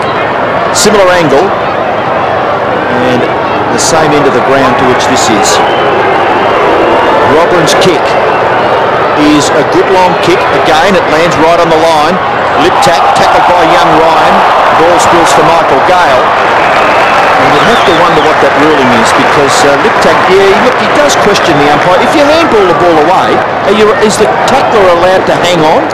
No, he shouldn't be. I mean, they give a reasonable, that's a favourite rule in the rule, but reasonable, but yeah, I thought he was a bit stiff not to get a free. Connell's handball. Gasper. McLeod tried to cut it off. Gasper, well done. Hodges, a tackle by Robran was good. Jamison put McDermott under a bit of pressure. The quick kick back. Hodges sets himself, but Burke and Gasper are just picking them off at the back. And Burke belts it out of play. He's done a couple of times tonight. I mean, it was a big financial investment, Gasper, but he was looking very impressive. I think he's a very much better athlete than I thought he was prior to his Richmond days. Ben Hart at the back, pushes the ball back. McLeod, handball forward. Hodges, well done, Scotty Hodges gets his second.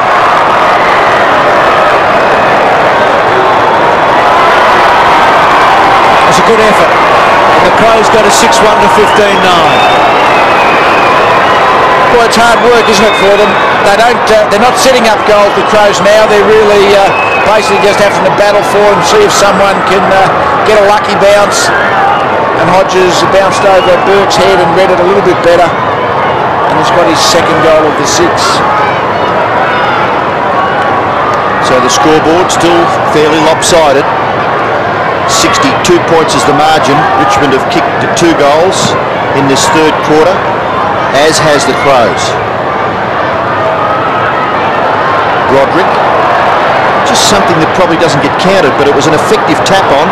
Hodges tries to get it into the path of Daffy. Daffy just favoured a little bit by the bounce, kicks towards full forward. The ball spills to the back. Matthew Richardson, well, that would have been goal of the night if that had gone through. But he kicks his first behind for the evening. 4-1. Daffy has kicked 3. Broderick has kicked 2. And for Adelaide, 2 goals to Scott Hodges. Missing it was Bickley. Getting there to help him out was Chalmers. Chalmers with no one to kick to, just bombs away back towards the wing. Well done by Pittman, and recovers his position pretty well for a big man. Hand passes away to McDermott. McDermott usually has a look, but that kick is ordinary. Nearly chopped off by the defence there in Tate, but look at Burke back himself and come out in support. Kicks it back to the middle of the ground. An important possession here. Charles, Broderick, Hodges. There just seems to be Richmond colours everywhere. Bond loves to run the middle of the ground. Straight down the MCG goes Chris Bond. He's kicked toward ball forward, and Bond, that's the other Bond for the Crows, takes the mark in the back pocket. To Bickley. Bickley looking for Jamison. Gale winning it very quickly. Accelerator past him and took a mark. 45 metres out. Goes for goal. Kicks right to the square. Richardson there with Smart, and Chalmers falls through from behind. So another rush point for Richmond. Michael Gale quick off the mark there. Jamison in front. He whipped around him. 15-11 to 6-1. So it's 101 to 37. Bond short, but Chalmers goes wide, gets his man in Shane Allen. Looked to go on, but saw no one was upfield, so he's had to go back and hold up the works for Adelaide now. Then a flow to the centre wing, McLeod front spot, Tape at the back. McLeod and Broderick forced out of play. Still just 19 years of age, Andrew McLeod. He's kicked some important goals for Adelaide. 64 points the margin.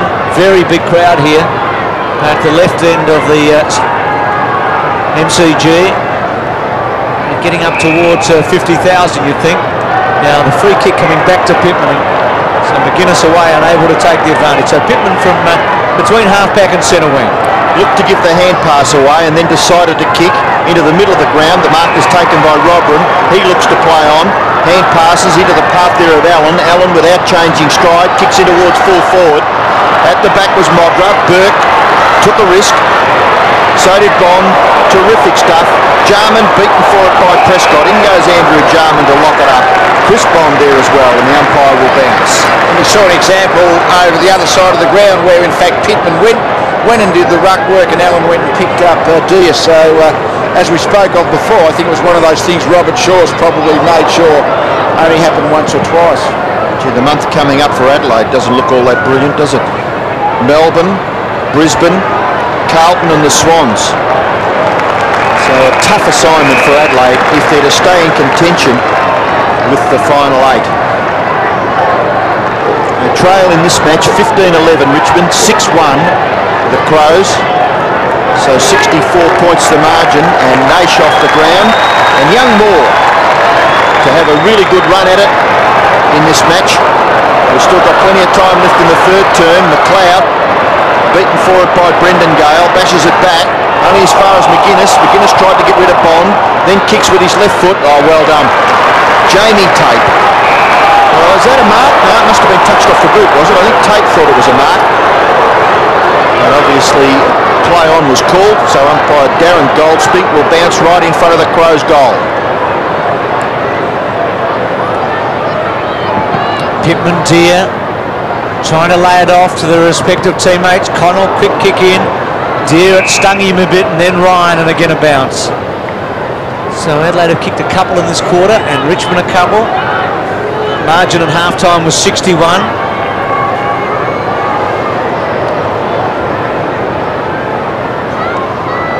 Darren Goldsmith waiting for Deer and Pittman to give him a clear bounce. They wrestle one another, run into it, and Deer gets the free kick. Unsatisfactory part of the game, isn't it, when those things happen? Prescott gets it away. Left foot to centre wing. Good take, Merenda. He's been in sparkling form all night. Very cheeky. Just ran it out in the end. Boundary throwing. His pace has hurt Adelaide, and his sure ball handling. He's got a terrific future, Merenda. He's only just turned 20.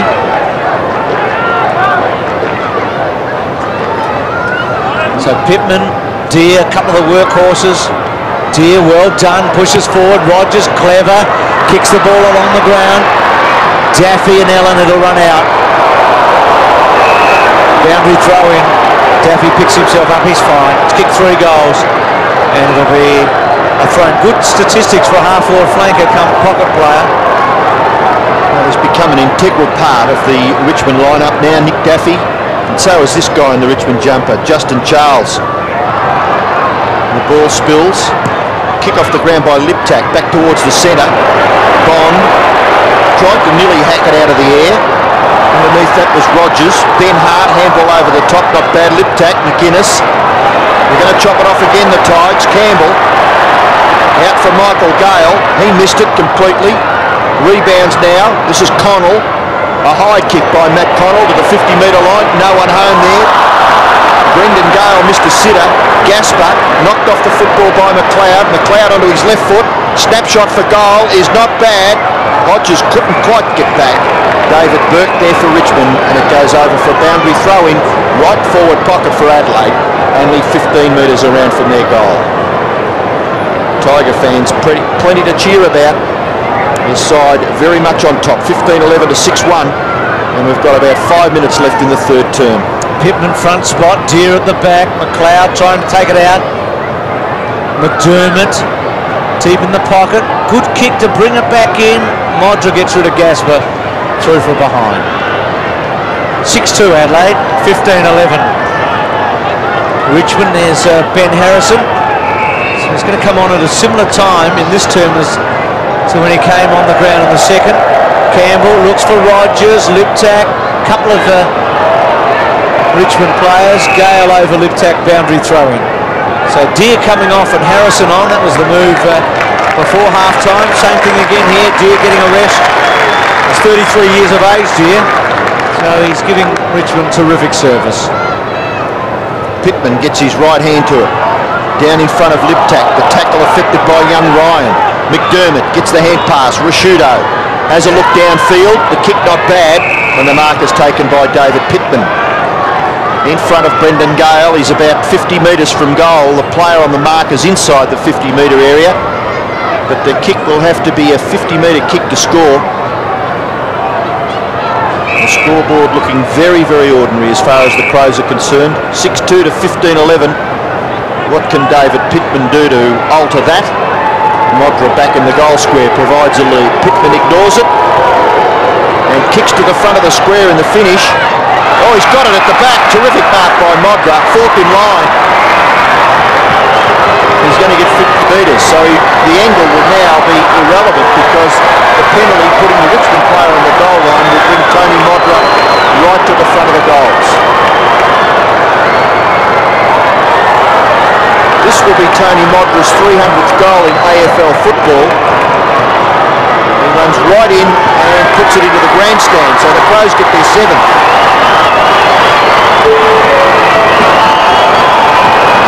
Something to cheer about. We haven't seen it happening tonight, but this was the trademark Modra early leap.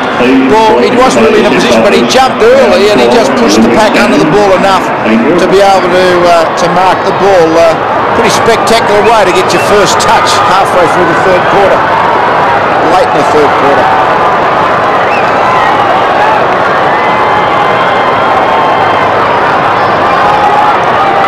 Modra's first goal for the match, his first kick, great mark, 15-11 to 7-2. Rashudo, well done. Crashes through to centre half forward. Gale, Jarman and McLeod. Tate puts the tackle on. So Adelaide have held their ground. They've got to do better than that, admittedly, but they've reduced the margin. I think one of the areas Matt Connell has actually gone on to Paul Broderick and pretty much probably won that duel this particular quarter, so that is 1+ for the Crows that they've built on. Pittman works to the front. Charles push forward. Bond, McGuinness and Campbell. Campbell's pace will be a worry for the Crows. He's a good ball handler. Well done, Campbell. Beautiful kick to Harrison at centre wing. Another build up by the Tigers. Harrison quickly onto the boot to centre half forward. Richardson, smart, punches away. Ellen under pressure, besieged in the front by Moore. Merenda back to Prescott. Just got away from McDermott a bit too easily and then kicks to Charles. 60 metres from goal. Quickly on. Young Moore's got it. I reckon this might be his first kick in league footy. I don't think he had a kick last week. It's related to Kim Hodgman, who was a fantastic player at Glenelg. Came across to the VFL. Davy faced 18-year-old in his second game. He only had a few minutes the other day. Got his hands on it a few times. Didn't really have a clear kick. And he's kicked a goal.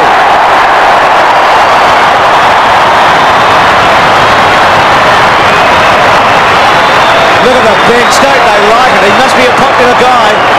At Tigerland, that kid, 16-11 to 7-2. And he'll remember that young Ben Moore for the rest of his life. There's goals and games and kicks come and go, but every player remembers his first goal in league football. So really great build-up by Richmond. A lot of players running forward and a really good, composed, accurate conversion.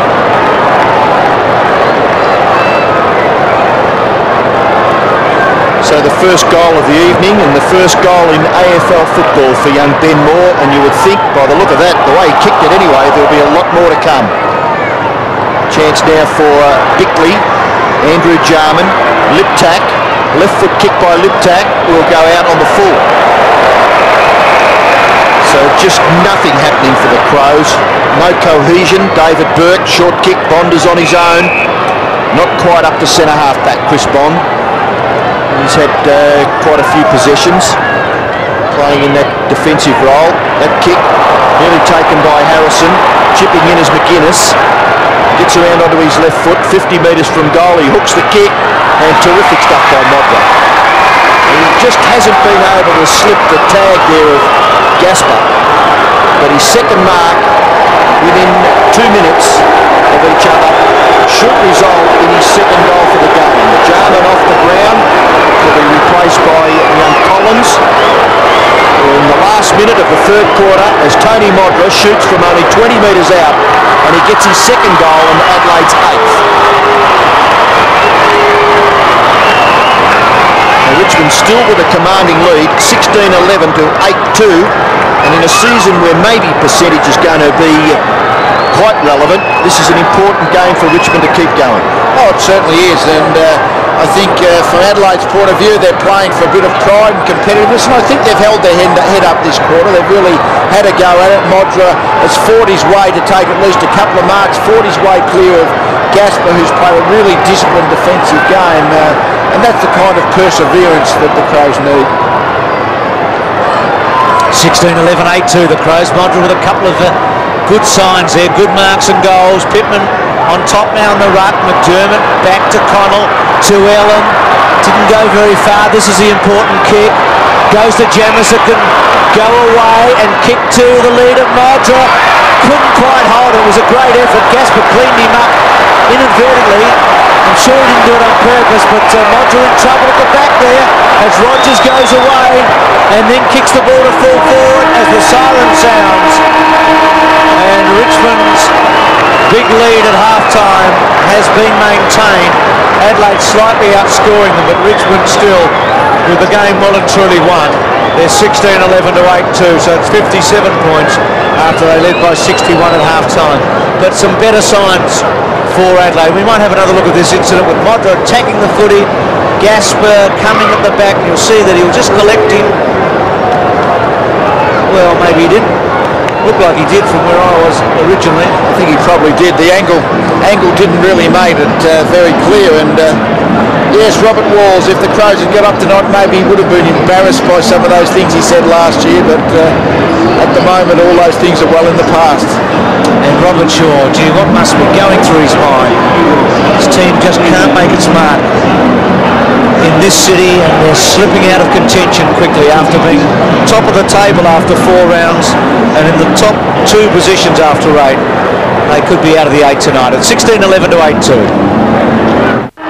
Start the final term.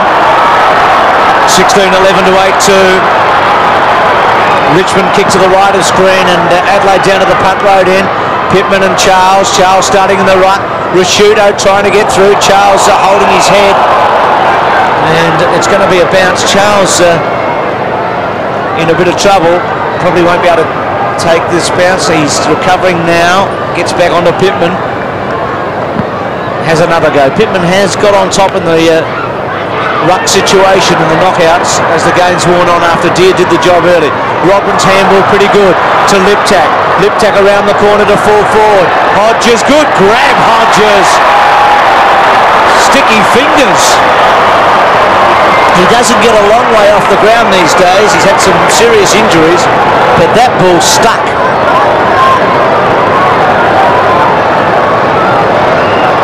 It was really just a matter of who had the better judgment. Good leap, and it was Hodges on that occasion who was able just to mark Burke slightly under the ball. He's made the most of his opportunity so far. He's had 2 kicks for 2 goals. Will this be 3 for 3? It's close. The Adelaide player likes it. He's probably done his job, Lee. 3 goals out of the pocket. Yes, but their full forward line hasn't been good enough, and I I must say tonight Hodges has been reasonable, kicked 3 goals from very limited opportunities.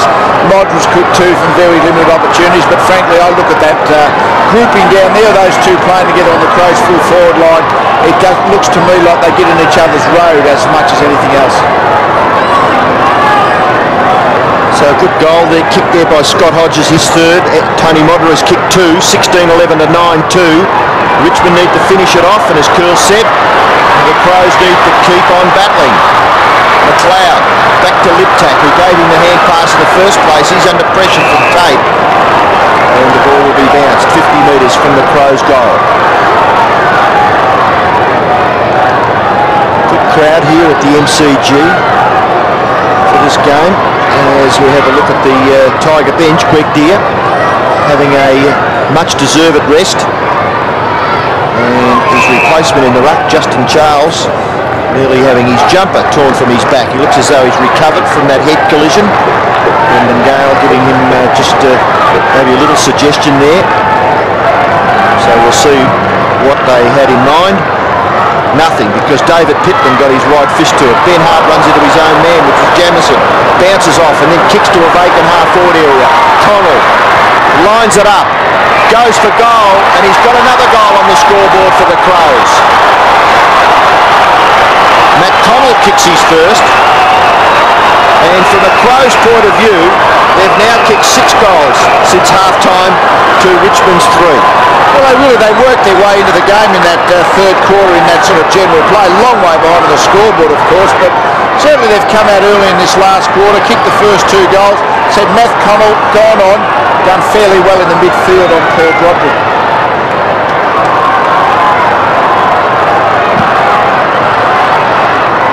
Charles and Pittman bow on the ground, by the way, for Richmond. Ryan off, but Dermot to Rashudo. The Crows getting a run on to Collins, looking for someone to kick to.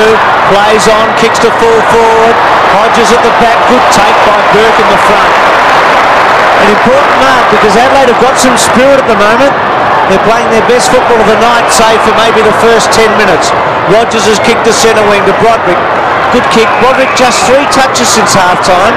Fantastic in the first half when he had 17 and kicked 2 goals. In short, Charles holds his ground, Connell in hard. Charles runs away. Connell just lacked a bit of concentration there when Charles able to get away. Chalmers in the front, Bond pings it off well and then kicks very accurately to Pittman, to Jamison, normally a good kick. One bounce, he's got Connell over the top, nothing really happening to Pittman. Pittman to half forward, Modra at the back, pushes Gasper out, free kick against him. Gasper's got it.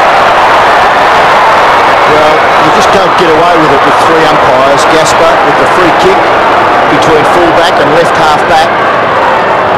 Kick short, too short.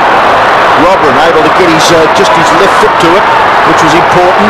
Connell, another important possession. McDermott in towards half-forward, taken by Bauer. Bauer quickly, wide, very, very wide. Leading in the race is Ben Hart. The bounce important, he slips over. Can he recover? Gets the hand pass. Not bad either, but Bickley, he's been out of sorts completely. Ben Hart. Space, yes, for a hand pass to Bickley. Bickley to centre forward. Well done, that was good spotting. And Pittman is marked at centre half forward for Adelaide. So the Crows fans have got something to get a little excited about. It may be a bit chilly down there at ground level. And the Crows have been a spirited unit probably since half-time. Since then they've outscored Richmond. Finally Pittman, he's been pushing into the forward line and trying to become another forward target around half-forward for the Crows, but that's the first time tonight he's been able to get used in that position. Big kick of the football. Gets the distance easily. No accuracy whatsoever, out of bounds at the full. So very, very disappointing result. Andrew Jarman having a spell on the bench. Short kick for Campbell, knocked away quite effectively by Ben Hart. And the boundary umpire will throw it in about 35 to 40 metres around from the Crows' goal. Charles, the ruck work against Pittman. At the back, down to Connell, who's had a great second half. High ball to full forward. Modra, Gasper, Hodges, through their fingers. Gasper to Broderick, well played, eluded Pittman, kicks the ball out to centre wing, was great kick actually, and got to Harrison. Harrison inboard to Campbell. Campbell's kicked to half forward. Big fly came from Richardson. Smart, under pressure, gave it up too easily. Moore's quick kick to full forward. Chalmers. Holland plays him like a defender, brings the ball to the ground, has another go. Chalmers' second effort not bad. Moore under pressure from Ellen. Close to the line. Daffy kept it in. Adelaide defending hard. Ellen caught by Hodges. Ball still in play. Still in play. Bounce. Right forward pocket. Ben Moore kicked a goal in the third quarter.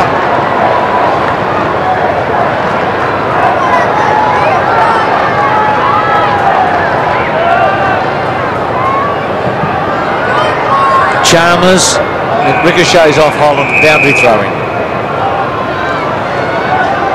Well, you'd have to think that Richmond would have a reasonably good future. I mean, Greg Deere is probably getting a little bit old in the tooth there, but a lot of their players are young, aren't they? Plenty of football and all the rest. Deary's been a great player for a long time, and I think it's been good tonight as well.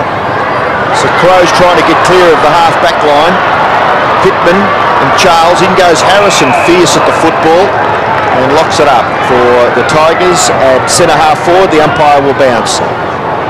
16-11, 107 Richmond, 10-2, 62. The margin 45 points. And it was a well over 60 points at half-time. The Crows have done a reasonable amount of work so far in the second half. Broderick's kick will get close to the line. Nearly taken by Smart. Moore off the ground. He's got his second goal.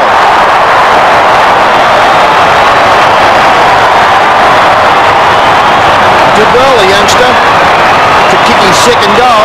17-11 to 10-2. Don't players' eyes light up when they've got a chance to find a yard to get on the end of a loose ball that results in a goal. And we see the fumbled marking contest, and I think Moore saw as soon as the ball fell off that contest, if I get there first, it's a goal to me. Good desperate attempt by Bond, but couldn't quite make it.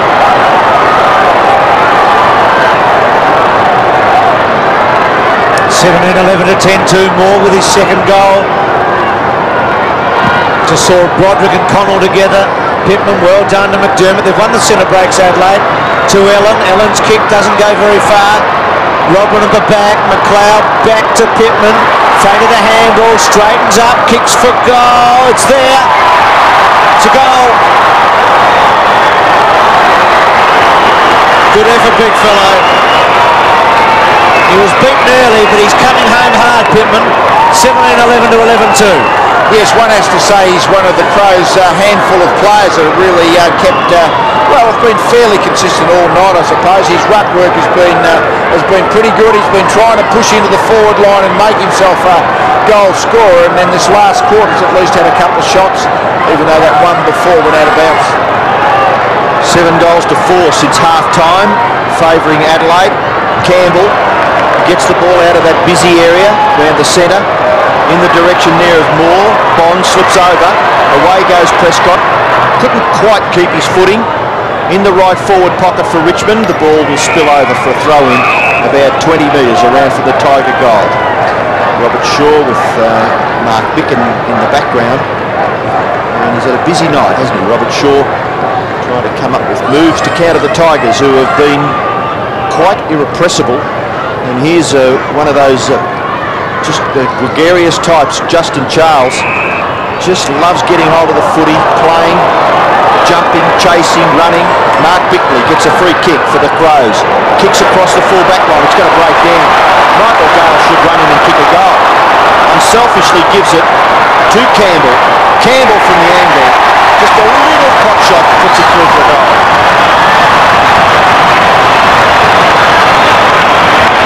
2 goals to 1 Campbell. Tigers with 10 goal kickers, Adelaide with 8. Big margin in favour of Richmond. And I think Matthew Richardson might be asking Nigel Smart, did he go hard enough at this?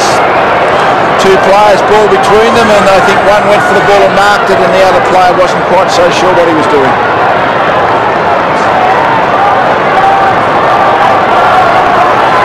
(18-11 to 11-2). Couple of goals to Campbell. Richmond answering Adelaide in the final term. Pittman and Charles again just favouring the Crows. Connell out of the centre, kicks the ball wide to Liptak. Good mark. Looking for to push Bauer back. He's probably hoping he'd get a 50. Liptak. He's kept trying all night. Sloppy old kick, but he finds a man in Collins at centre half forward. Now Hodges and Modra. Modra leads now. He kicks to him. He's got him. He found a way the ball. Sort of floated away and got to Modra. Now the one thing you can say about Modra and Hodges tonight is they haven't missed. Had 5 shots between them and kicked 5. Watch this good thing go under, Lee. When you give them a rat. No, he's done it again, Modra. Well done. It's a good return. 6 kicks. I think they've had 6 kicks between them for 6 goals.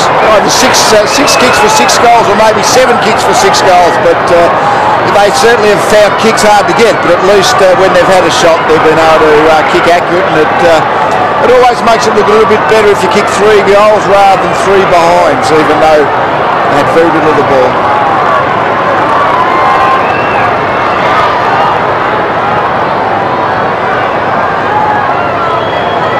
So a 100% return by the 2 key forwards for Adelaide. Not many kicks between them, but they've kicked 6 goals.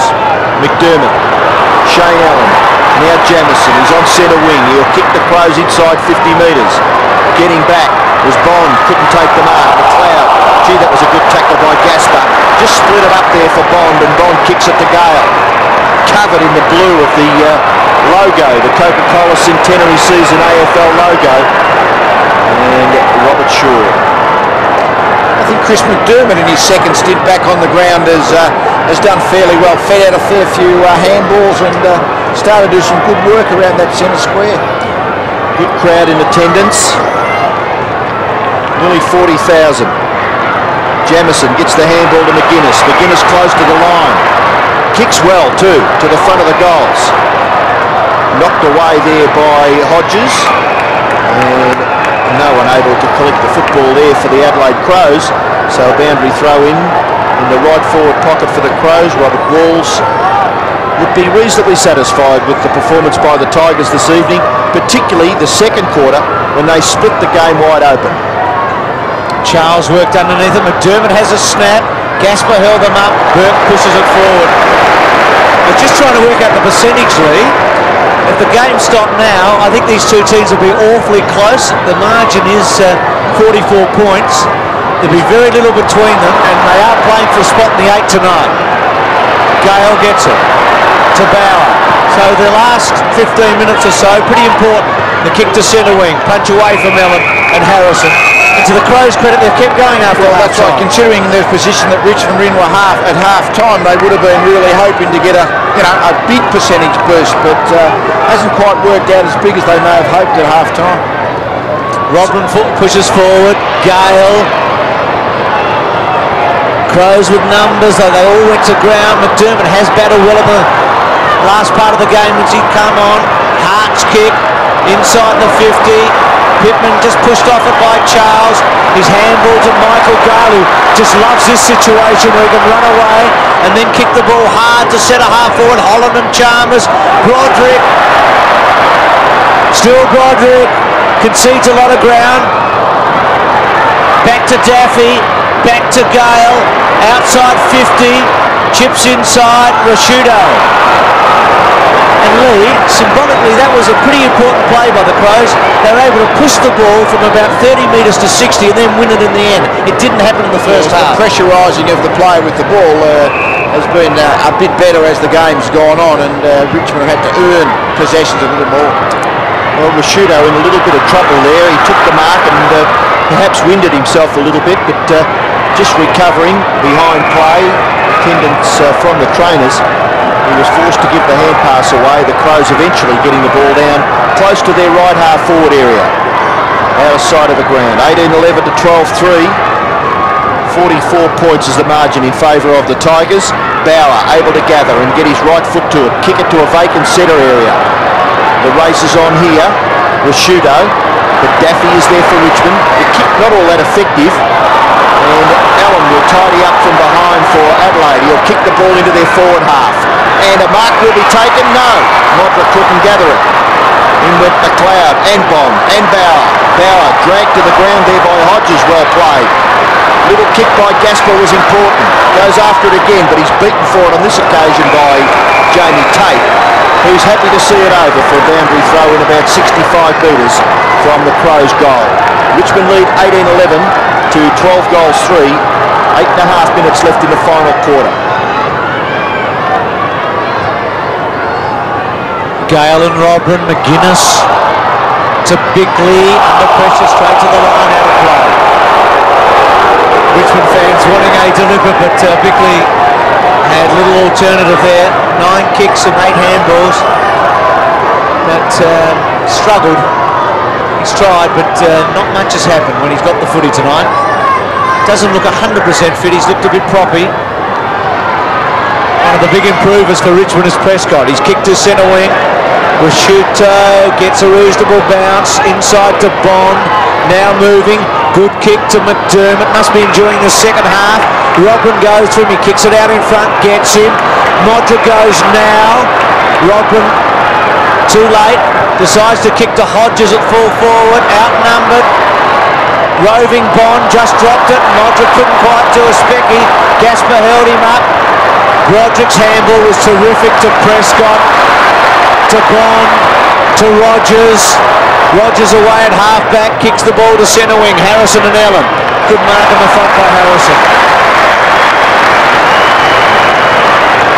Now Richmond are on top of Adelaide at the game stop now by 0.089%. That's how close it is. There's a point or two either way.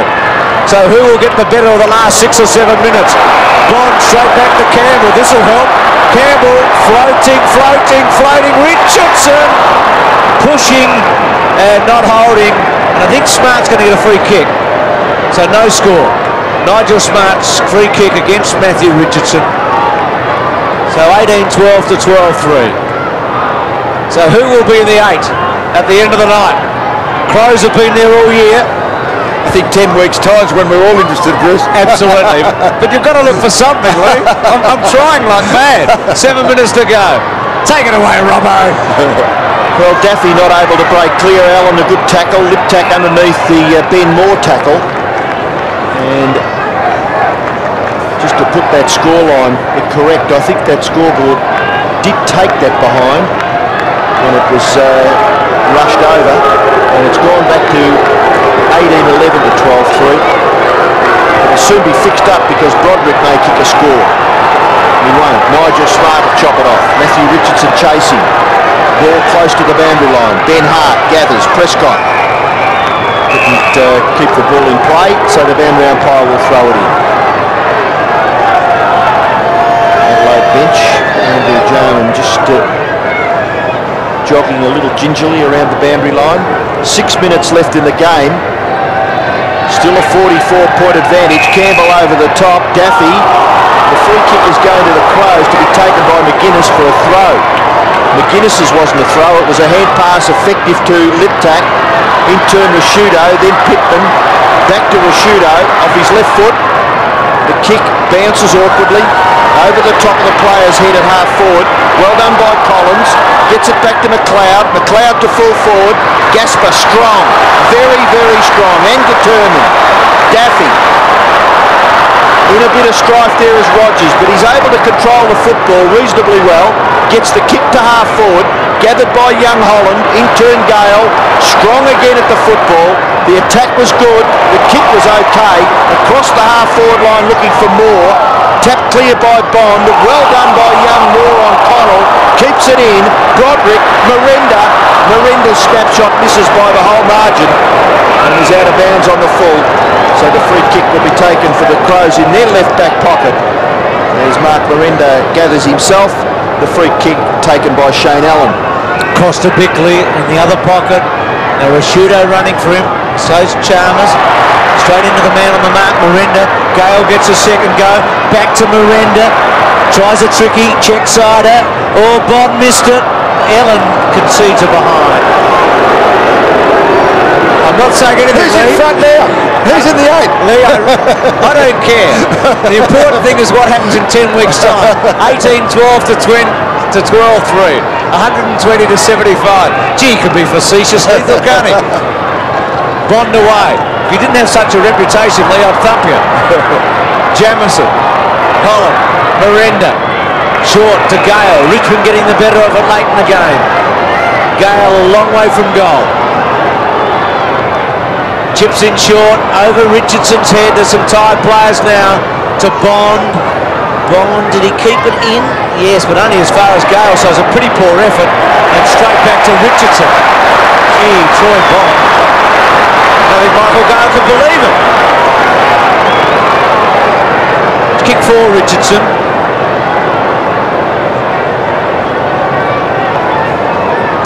Well, not good disposal by Bond. He really reacts terribly quickly, Matthew Richardson. When there's a turnover up the field, he really reacts quickly to get to usable space, and dropped Smart off by 20 metres doing that.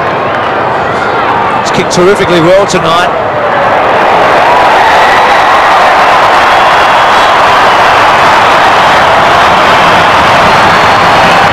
Goals for Richardson. He hasn't dominated, Lee, but he's been good. And I think it's a sign of just what his talent is. He's had, 10 kicks, 8 marks and kicked 5 goals, but had what you'd call a fairly average sort of night. Done some good things, but I suppose when, really good players, and I think Richardson qualifies for that now, you judge them on their own standards.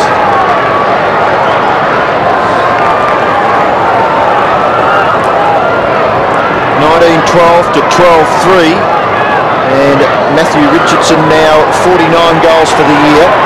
McGuinness runs away from the centre and kicks straight towards the goal square. High leap by Modra. At the back, Hodges has kicked his 4th goal. So Scott Hodges had been fairly satisfied. McGuinness has been a good leader. He's battled very, very hard. Hodges' 4th goal out of 13. A reasonable contribution. I suppose this full forward line depends how you want to look at it. Hodges and Modra have kicked 7 goals between them. That sounds pretty good. But if you look at it, they've had 8 possessions between them. That doesn't sound so good. So certainly their percentage conversion's been great. 13-3 the Crows, 9 goals after half-time. 19-12 Richmond.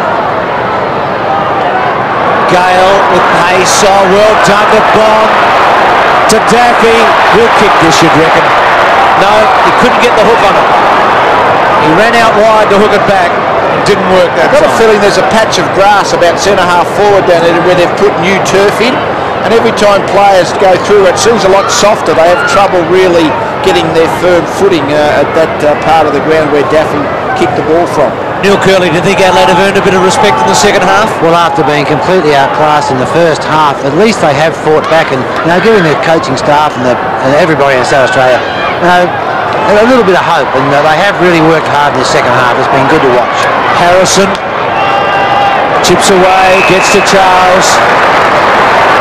Here since half-time, Adelaide's kicked 9-2 to 6 goals 5. Charles, in all fairness, sorry. Yeah, I was going to say Charles giving Pittman a bit of his own medicine. Pittman got a couple of kicks inside the 50-metre arc pushing forward, and now Charles has done that down Richmond's end. See if he can kick the goal, Charles. 11 kicks and 5 handballs for Justin Charles. Like a number of players these days, he goes a long, long way back on his mark. He'd be 30 metres away from his man. Now he stops and props. He's getting a bit closer. So a kick from about 47 metres. Just hooking and hitting the post. Bad luck. Kicked it pretty well. So Richmond 19-14, Adelaide 13-3. Brett Chalmers has had plenty of work to do. 2 minutes left. Chalmers goes straight down the ground. A good long kick, nearly to the centre. Rashudo tried to get it to Connell, tackled by Daffy. Ball spills for McGuinness. He's well tackled by Harrison, who gets a pat of congratulations from Chris Bond. And it is tackles like that that certainly give some inspiration to the players around that area. Charles. That could have nearly been deemed as a free kick. Rashudo pushed off the ball by Campbell. Ball spills for Michael Gale. He's had quite a lot of possessions in the second half. Daffy, close to the line, shrugs the tackle and then kicks. Very ordinarily. Out of bounds on the full.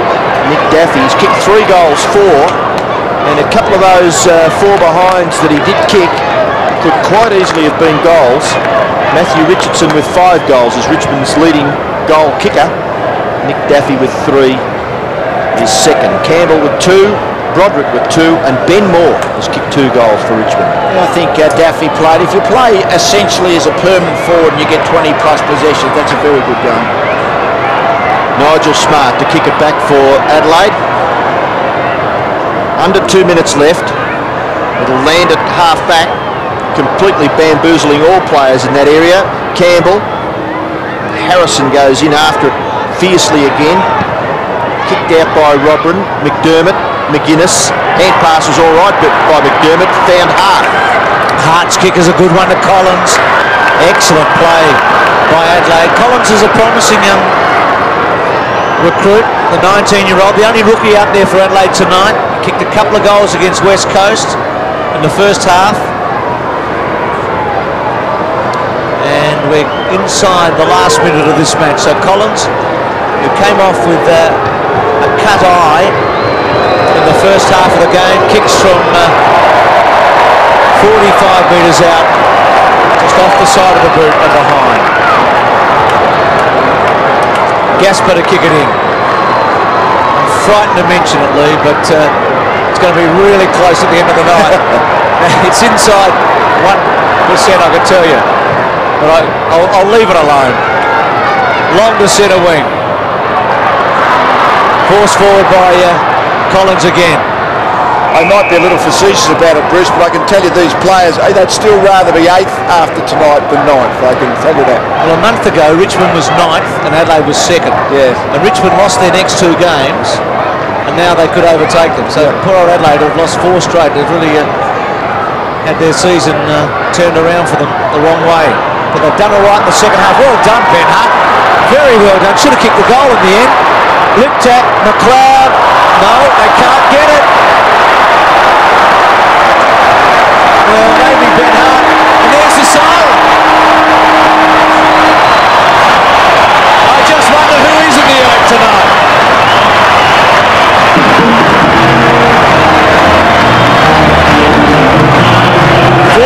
Points the margin. 19-14 to 13-4.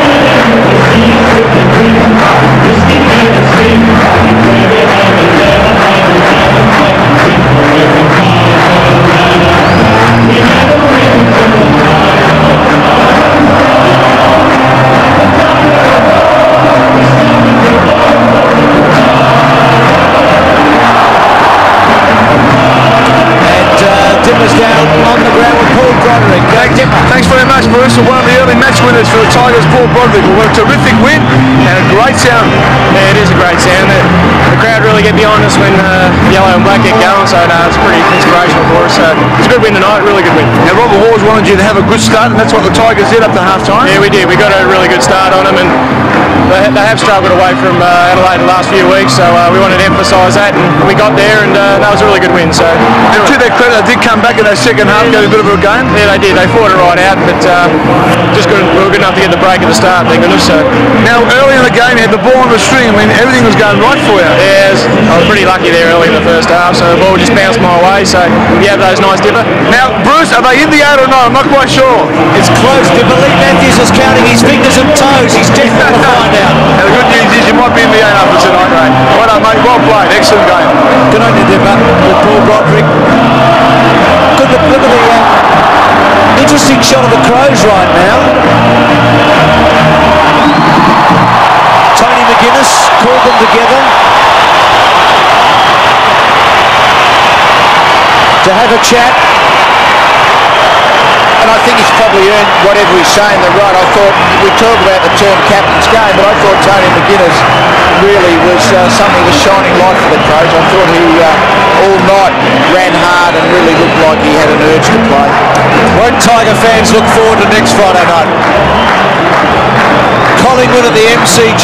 They've got, and the news tonight is that Richmond is in the 8 by 0.125%.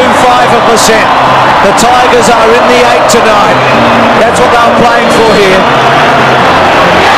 It's 1.25%. So Richmond in, Adelaide out. Great atmosphere here as the two clubs and their players leave the arena. It's going to be hard to get out of it too now, Lee. Richmond. Yes, I think there's a lot of people would be thinking that if Richmond are 8 tonight, that maybe the final 8 mightn't change. It's going to take a big effort for the Crows from this point onwards, I think, to get back in. And below that, really, the sides have looked like they're struggling a bit. Well, St Kilda have got to play West Coast this weekend. Sydney look like they'll beat Footscray, which will keep Footscray down, and Collingwood look unlikely to beat Carlton. So I wonder whether the side that might only be a couple of points out of it if, according to form, and they beat Fitzroy tomorrow. So the Tigers go inside, and we'll take the song now. They've heard it out there on the ground as they bond again as they did at three-quarter time. 3, 1, 2, 3. Welcome Tigerland! Welcome Tigerland! In any weather you will see us with a grin. Hey, risking energy. Hey, living hard and never hard. We'll fight and win away from Tigerland. We never weaken till the final siren's gone. Lion Tigers of old, we're strong and we're bold away from Tiger. Yellow and black away from Tigerland. Well done, Richmond. Terrific effort tonight, and well done as far as Adelaide's concerned after half-time. It was 19-14 to 13-4.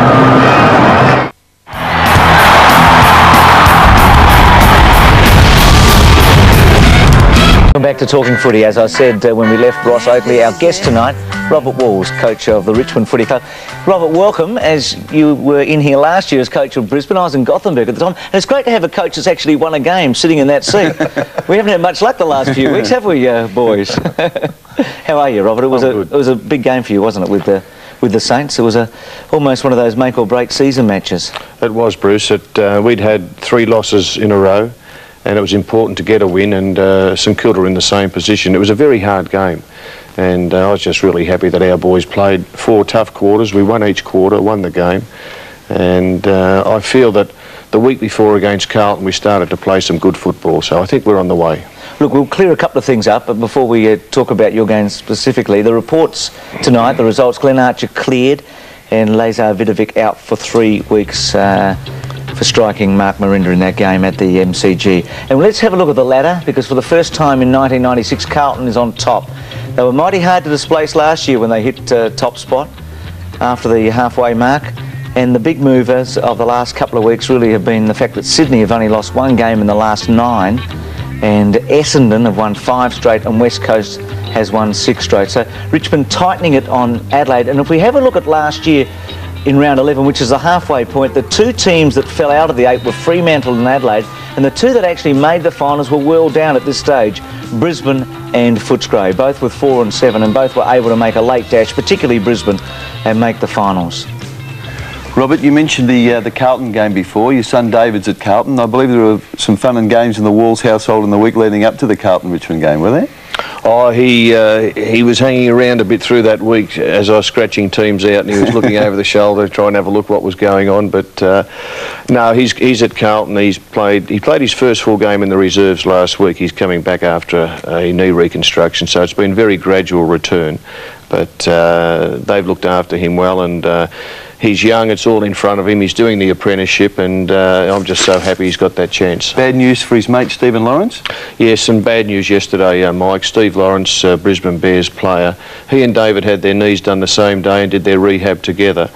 And Steve played with Southport in the QAFL 2 weeks ago, his first game back, and he played on the weekend, and unfortunately it looks like he's done his knee again, so we're all pretty saddened about that. How important is intimate knowledge? Mike was talking about Carlton and your son there, but your effort against Brisbane this year, and I think of Rodney Eade on the weekend against Dennis Pagan's team and how successful he was. Oh, I've got no doubt that it does help, Bruce, and even Carlton with their win over Brisbane. Carlton's reserves coach is Wayne Britton, who was on the coaching panel with Brisbane for the past couple of years, and I'm sure that he would have passed on a lot of information to David Parkin. So I don't think you can get enough. And I'm sure that the knowledge that you have of players who you've coached over the years, well, if you can pass that on to your current team, it certainly does help. A lot of preparation goes into it now. Big story on the weekend concerning the Crows and their lack of form in Melbourne. They led by 39 points. The Adelaide Advertiser today were pretty savage. It's time for players to repay debts. They question mark Robert Shaw's situation. Mick Noonan and Malcolm Blight were mentioned in dispatches. And super skills give way to old habits. Malcolm, are you interested at all? That's a yes, Bruce. No, I mean, it's not. I mean, they're still in the 8. You know, it wasn't a bad result. I mean, they ended up getting beaten. They are still in the 8, and there's still 11 games to go. I mean, I think that's sometimes self-defeating for the team, isn't it? I mean, it's the one-team town at the moment. You prefer not to see that happen right now, to be honest. Is it reasonable for people to expect a coach to be able to change a culture in 6 months? I mean, the culture of going on the road and winning football matches? Well, I suppose it has been a nemesis, hasn't it? Yeah, I know it exists, but I mean, is it reasonable? Is it Robert Shaw's domain totally? Obviously, he takes the final can. I mean, that's obvious as being coach, but I mean, it does take time. I mean, I'll bet he tried something on the weekend. I've got no doubt he did. I think they sprayed some lotion on the Guernseys as they ran out, and they obviously started well. Robert, would you approach Adelaide differently, playing them in Melbourne, in your matchups and the way you'll attack them on Friday night, as to how you would be if you were playing the game at Football Park? I think it's really important that if you play them in Melbourne, that you get off to a good start. So you put the seeds of doubt in early. I think that's vital, that you get off to a good start. And I think that with Adelaide, you probably look at their top 4 or 5 players and really focus in on them and make sure that they don't have good starts to the game, because I think they've got 4 or 5 players who mean a heck of a lot to them. There's a lot of conjecture, and you'd be painfully aware of it, of the change in style between John Northey and Robert Walls. Do you subscribe to that? I mean, is the popular theory that Walls is the tactician, Northey the motivator? I mean, is there any credence in that? I think there is, Mike. I've got a lot of respect for John Northey. I think John, as an opposition coach over the last 10 or more years, he's been a coach who I've always respected, and I think John has the ability to get teams really fired up, and you know that they'll come out and it's going to be a very hard first quarter because they really do fire up. So I've got no doubt that is one of John's greatest assets. On the other side of the coin, as a tactician, a strategist, I'm not quite sure about John's strengths and weaknesses there. But I think you've got to be yourself, and I certainly can get fired up, but probably nowhere near as much as John did. But at the same time, as a coach, we put a lot of effort into our planning and preparation, and as a coach, I believe that 90% of your work is done from the Sunday through to the Friday, and then 10% you just top it off, and really that's the players' day. Mm-hmm. Would you prefer not to have it so personal, though? I mean, we can just gauge his performance at Brisbane and your performance at Richmond so clearly because he was there and you were there. I mean, Malcolm copped it a bit with Gary Ayres, but Malcolm wasn't involved. Lee Matthews a bit with Tony Shaw. But your measurement and John's can be quite precise this season. It's almost like it is personal, isn't it? Well, in our assessments. Yeah, I guess it is. But that's part and parcel of it. I went through that 10 years ago when David Parkin and I swapped jobs and players. So that happens. But really, I think in fairness to everybody, it shouldn't be measured over half a season or even one season. I think, look back in 3 years' time and then make the decision. Nick Daffy, do you think he should have got that double goal on the weekend? It came at a vital stage, Robert, didn't it? It did. I was a fair way from it, but looking at it on the tape, I think he was probably a bit lucky to be given the second shot for goal, because we've all seen probably a lot worse than that go unnoticed. It's been amazing. I mean, we've seen a few of these this year. They really have been soft, Robert. It really is annoying. All you ask for is consistency from umpires, and I shall say no more. You've had a meeting with David Levins this year, though, haven't you? I have. I won't be having any more. Didn't go all that well, did it? Well, as I said, it's best not to say anything, Mike. I think anybody who's watched football this year would say that the interpretation has swung around 180 degrees from how it started. I agree with that. And I don't think any football fans, coaches or players want that. Well, Nick Place spoke to David Levins today, the umpire's coach, about this situation this year where we've had at least 3 2-goal performances, Jeff Farmer last weekend and Mickey McGuan before that, and then Nick Daffy, and this was his reply. I don't know that's coincidental. As you say, there have been 3 this year. It's a law of the game. I'm not so sure about the players and the footy community's understanding of the law, but it's certainly there. And I think importantly, though, it does mean that a player can't get a free hit, so to speak. If we don't have a penalty for it, there is a penalty, there needs to be a penalty. Otherwise, it's a free hit. If that had occurred on the wing, half-back flank, wherever, it'd be a free after disposal up the ground. In the goal square, the penalty is another kick. Shaking your head, Malcolm, don't agree? It's not a free hit. I mean, those 3, having watched them all, they were just so soft. It wasn't a free hit at all. But that's the issue. I think, in principle, I thought he made plenty of sense then, but maybe it wasn't they're imposing it. No, yeah, they're imposing on. How can you call that a hit? No, I agree with that. But I think what he's saying is that we should have a rule to protect the bloke who may have just kicked the goal and then been buried. Well, I don't. The rules there is quite right, but I mean, I would, as I said, I think the term hit's not right. I mean, they were very soft pushes after the ball was kicked. Another term in football these days is designated kicker. We saw St Kilda against you, Robert, have all sorts of problems on the weekend. You were able to score 2 goals from mistakes at the back. Well, we'd watched St Kilda on tape, and we knew that Peckett in particular kicks short. He goes for the short option, and our players, as you can see here, they really did pressure and force the error.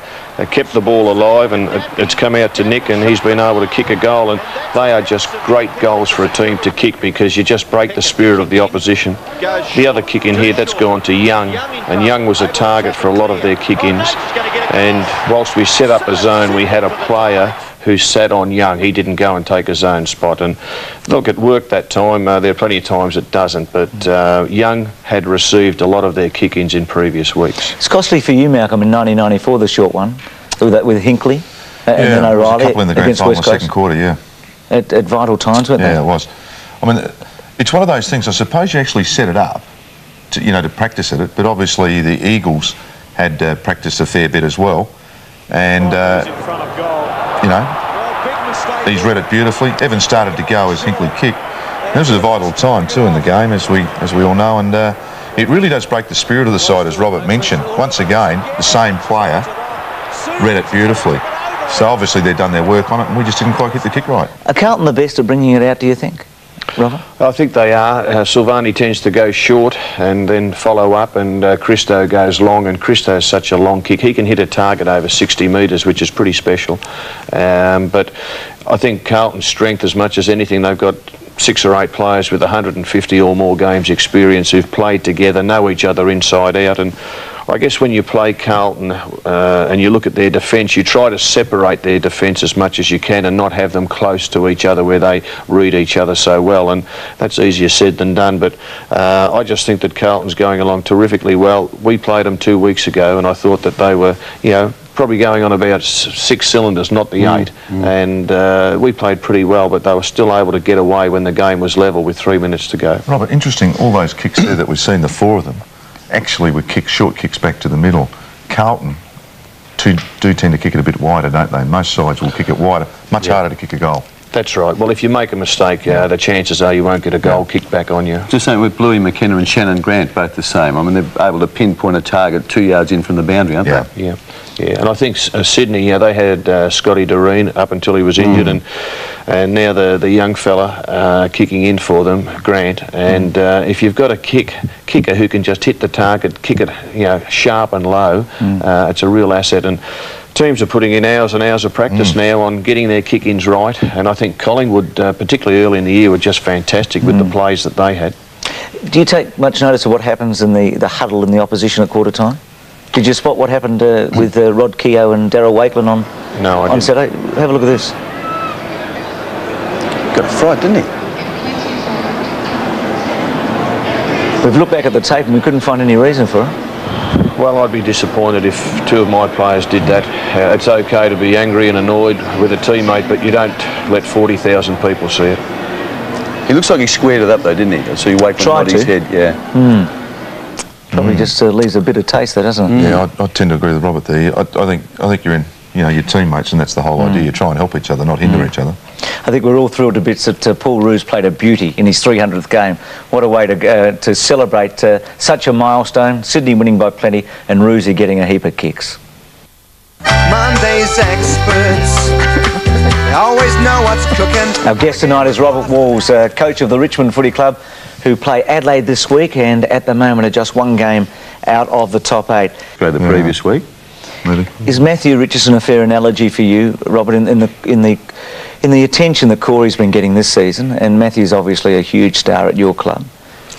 Probably at a fairly similar stage in his career in terms of games played and where he's at. Well, that's right. I think that McKernan's played less than 60 games, and Richo's just played his 50th a couple of weeks back. So their form will fluctuate up and down to a lot larger extent than say a Carey's, and they're still doing the apprenticeship, but both of them are terrific players, and Richo, I think the best is certainly yet to come, and that's pretty exciting. Robert, do you ever talk to him about his tendency to just fly for anything? Does that worry you, that he just takes off from anywhere and puts himself in any contest? No, not at all, Mike.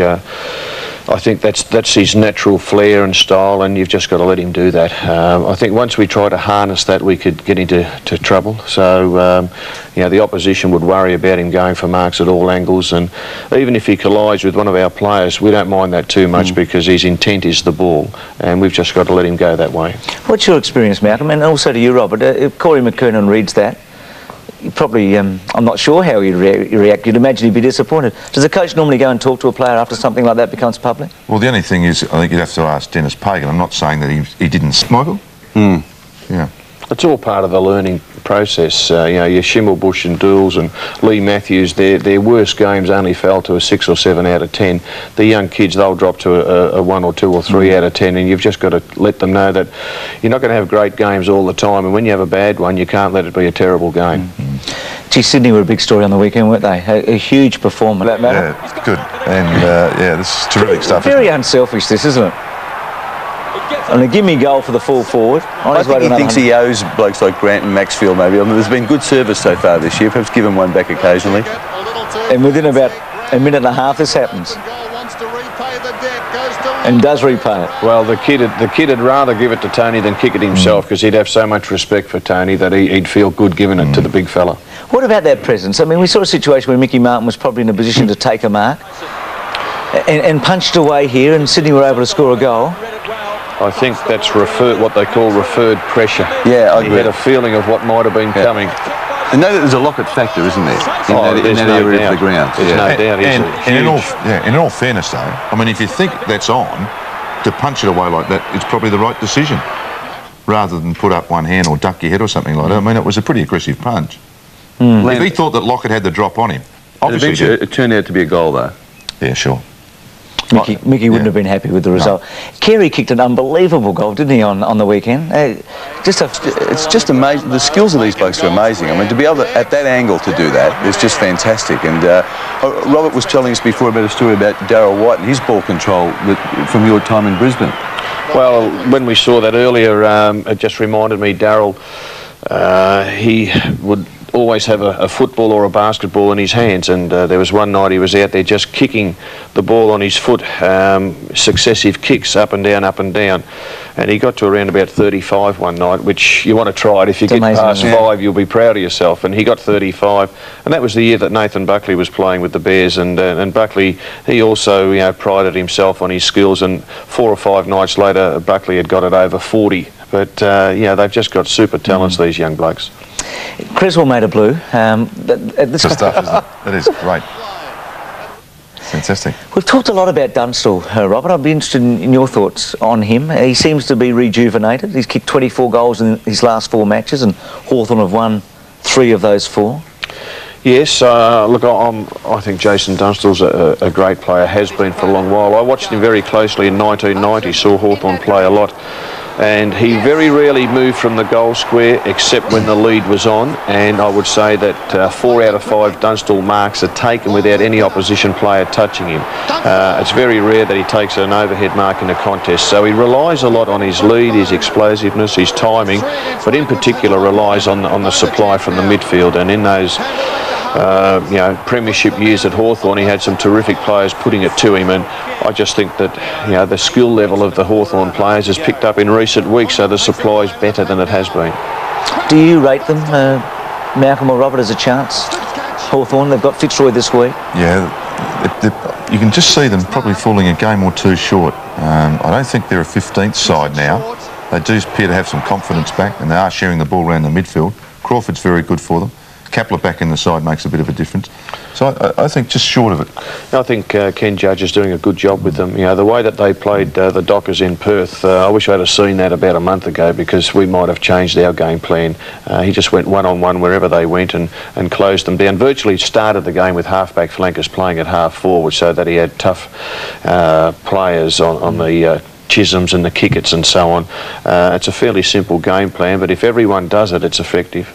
Well, Nick Place went out and asked Jason Dunstall today, what's been reiterating what you said. It's pleasing to see a great champion in form, because he really was struggling early this year.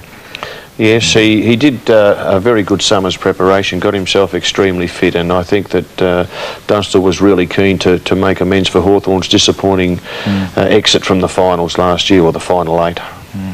Look, we'll take a break. Jeff Farmer kicked a sensational goal. Jazz, it was just tight, hard, and a 4-goal margin was big, but it happened in about 5 minutes of footy. And I thought they were very competitive, the Bears, but I still do like Carlton. I mean, I think everyone does. How did you assess their performances, Robert? Did you have a look at it? I didn't see much of it, Bruce, no.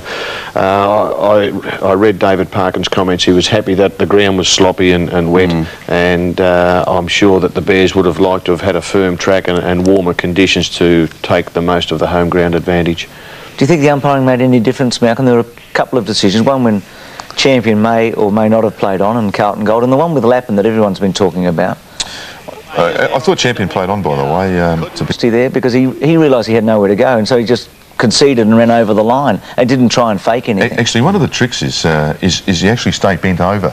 Yeah. You look as though you're closer to the line than what you really are. By coming up early, the umpire gets a bit of a look at it, so you actually stay down. I think he paid for his honesty, Lappin. I think that was a tough call on him. And then I heard one of the former umpires on TV saying that he should have cradled the ball over the line. Well, gee, the kid's an honest young player who's read the play, got to the ball first and ran out of options, and he's been penalised too severely. The other point about that, how would it have happened that Pearce and Heaver were able to sort of just decide that Heaver was the more appropriate bloke to kick it? Probably because it was on Heaver's right foot. I understand. I know the logic of it, that Pearce is a left, but there was no consult. I mean, it just happened, didn't it? Well, I suppose... We saw Pearce chase him over and then Heaver take the ball. Yeah, well, I guess, they're the little things that can help you win a game. Well, we'll have a look at that again, Mike, because it certainly looked like Pearce was in the box seat to get the free kick. There's Heaver, just like he's 30 metres away right now. And this is if the kid stays down low. It wasn't too bad, just with the fence, and you look as though you're going to go, it wasn't too bad. Geez, a tough call, wasn't it? And then all of a sudden, Heaver appears. Well, look, Nick Place went out and chatted to Brent today and asked him how did he happen to get the kick. I might have run in front of Piercy and grabbed the ball, I don't know, but I ended up getting the ball, and I was happy to have a shot because there's nobody else to kick it to, so I thought I might as well have a shot at it. Yeah, and I guess being a right footer too wasn't a bad idea. Well, yeah, for me it was a good idea anyway, yeah. Good on him, and he kicked the goal, but it did look like Pearce should have taken it. Lynch, I thought one of his bits of footy against Silvani Saturday night, late in the game, was fabulous. His strength, and was able to take him on physically and as an athlete. Robert, you probably didn't see a lot of him up there in terms of on the field, did you? No, the 2 years that Alistair was there when I was coaching, he broke his collarbone twice in the first year. That was 94, played 11 or 12 games, and then had the chronic fatigue last year and only played the 1 game.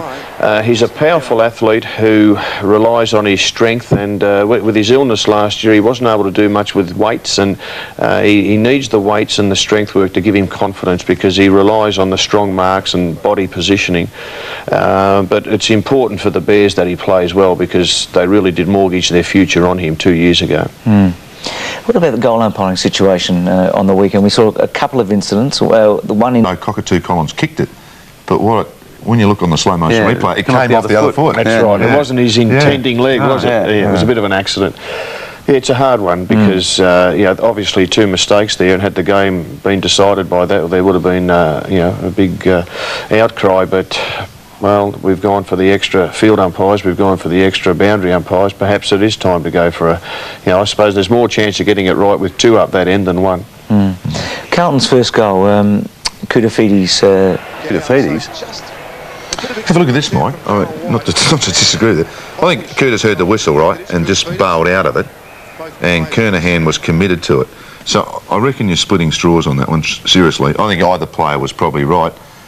From where the umpire came, he probably saw Kutafides. I think either player there was entitled to take the ball. It's unusual when you're a great goal kicker. You're hoping that the other guy might take the ball because, Kernahan's, 650 goals. Well, he missed one, I reckon. He was 30 out and he missed by 30 the other night. Down the other end. But you're allowed to do that. You're allowed to do that occasionally. You can happen, yeah. You can kick helicopters. What about not bouncing the ball on Saturday night? Apparently the centre pitch area wasn't bad. It was going. But still the umpire has control of the game, and I guess it's up to you to convince him, either captain, coach or ruckman. But the covers weren't off that area until 5 minutes before the curtain raiser, so logically it was still pretty solid. The Gabba is a ground where it is hard for the umpire to bounce the ball high.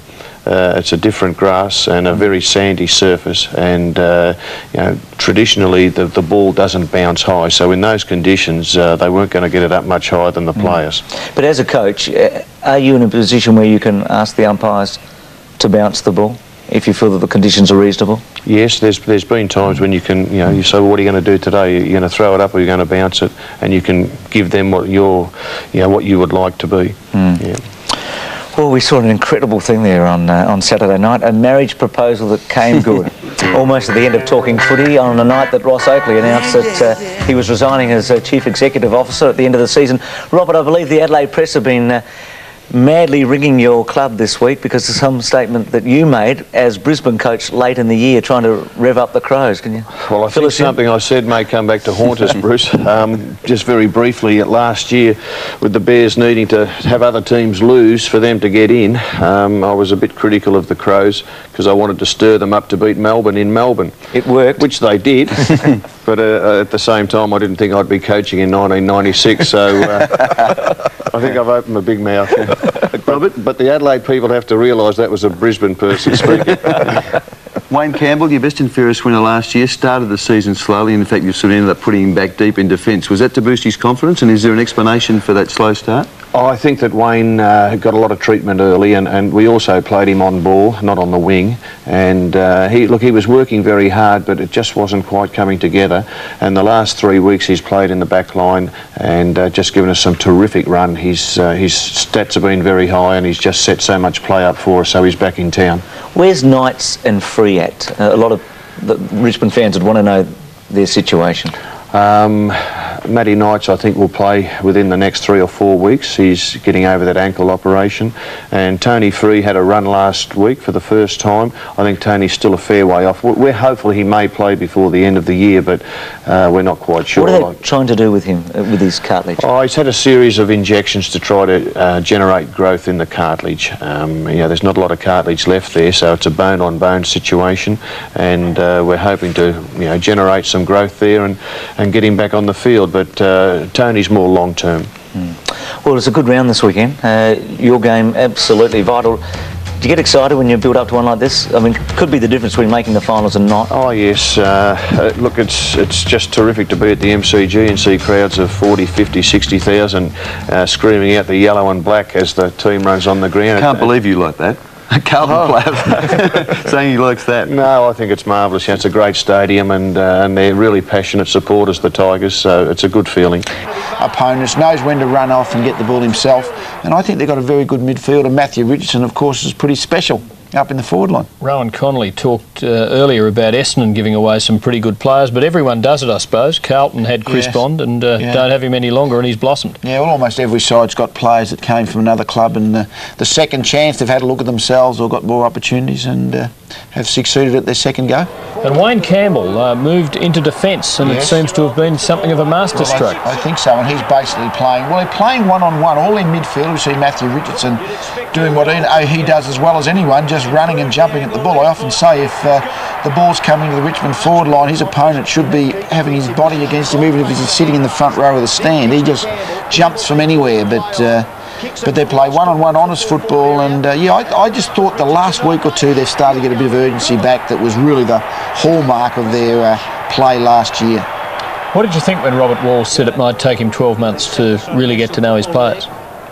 Well, that part might be true. To really know how they react in all the situations, it probably is true that Wallsy would still be getting to know them a bit. Now, that was a critical piece of play. We would have seen that Andrew Jarman started about 5 metres from his opponent, Chris Bond, and when Bond kicked the goal from the 50-metre mark, Andrew Jarman was about 40 metres away.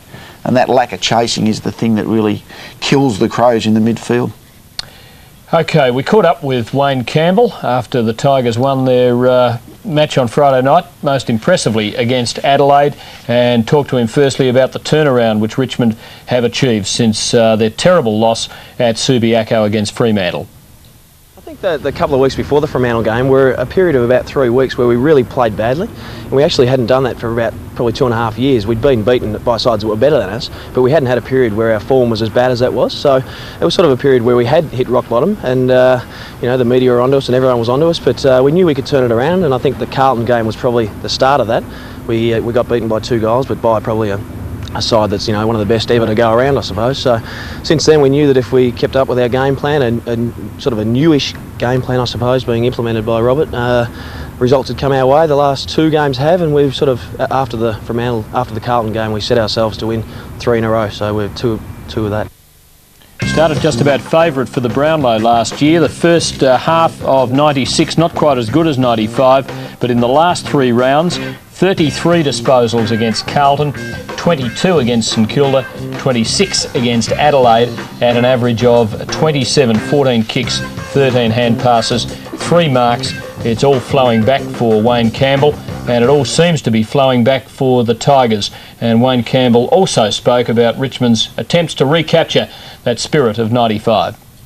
Yeah, it's kind of funny. I suppose we were at this stage of the year, we were 10-2 last year, but at this stage of the year, this year, we're mentally fresher and physically fresher. We're really looking forward to the second half of the year. I suppose there was a lot of pressure on us because of we're up on top and everyone was out to get us, whereas now we're in 8th spot and we've got to make the ground on other sides. But it's a really good feeling at the club now that we've got things rolling, and we just want to keep moving on.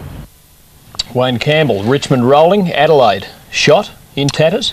Well, I don't think they're completely gone. I wouldn't think the final 8 would change from this point onwards, and it's 10 weeks to go. But I think the Crows have still got an opportunity. But certainly they're just looking a bit slow, I think. I can lip read. We're going straight to the Grand Hotel. Yep, that's what he's saying. Not quite as flippantly as that, though, I don't think, Tim.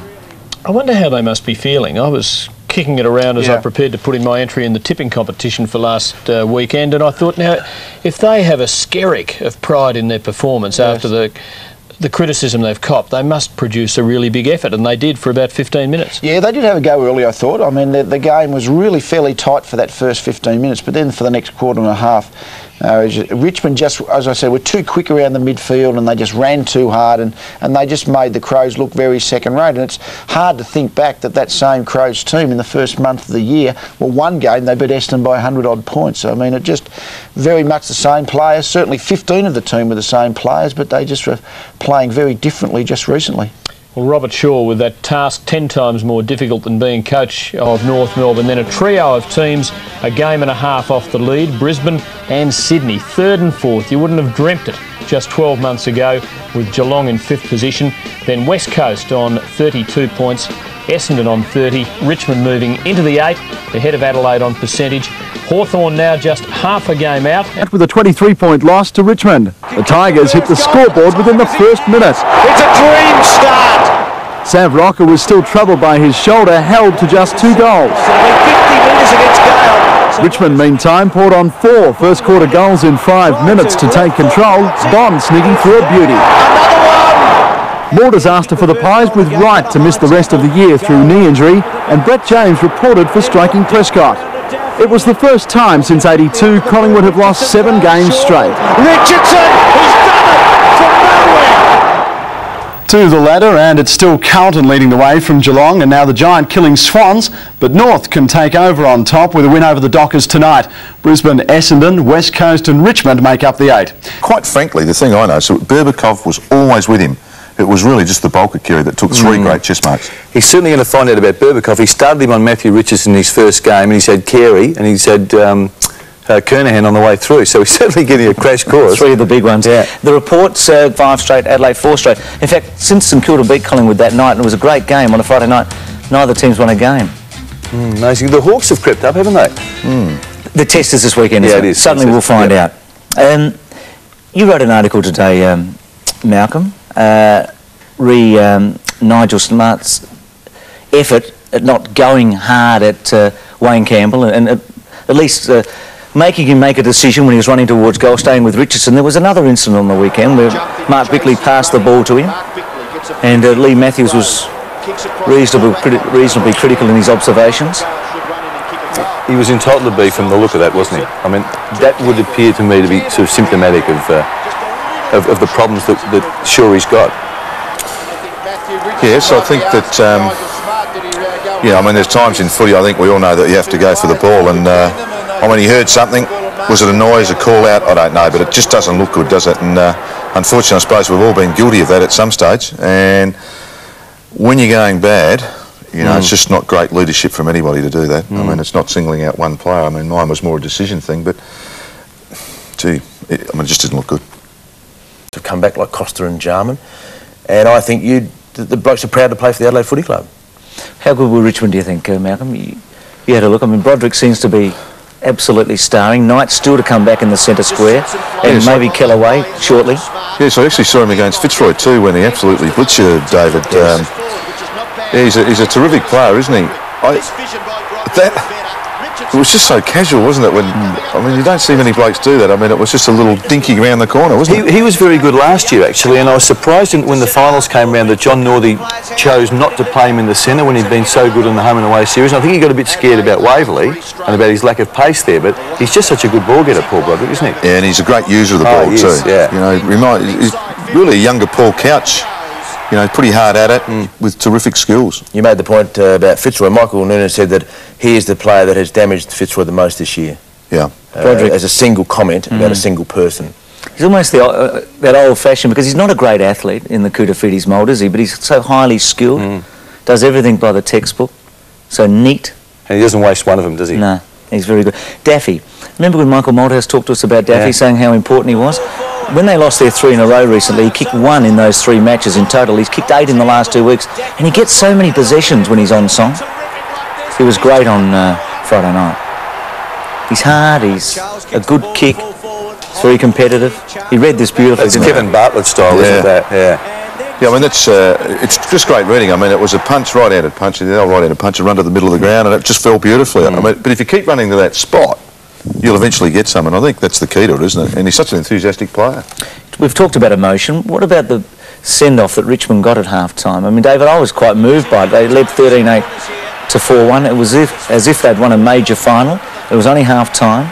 Oh, look, I think there was, 21 scoring shots to 5, as you see there, and I think that for some reason, just being here for the first time in a winter, the Richmond supporters, that word or that phrase, Michael, they come out of the closet, is absolutely spot on, and I think their support at the ground is sensational. That's the most rousing of all the theme songs these days, isn't it? I mean, particularly when they do the yellow and black refrain, it's just really, it must lift the team, I reckon.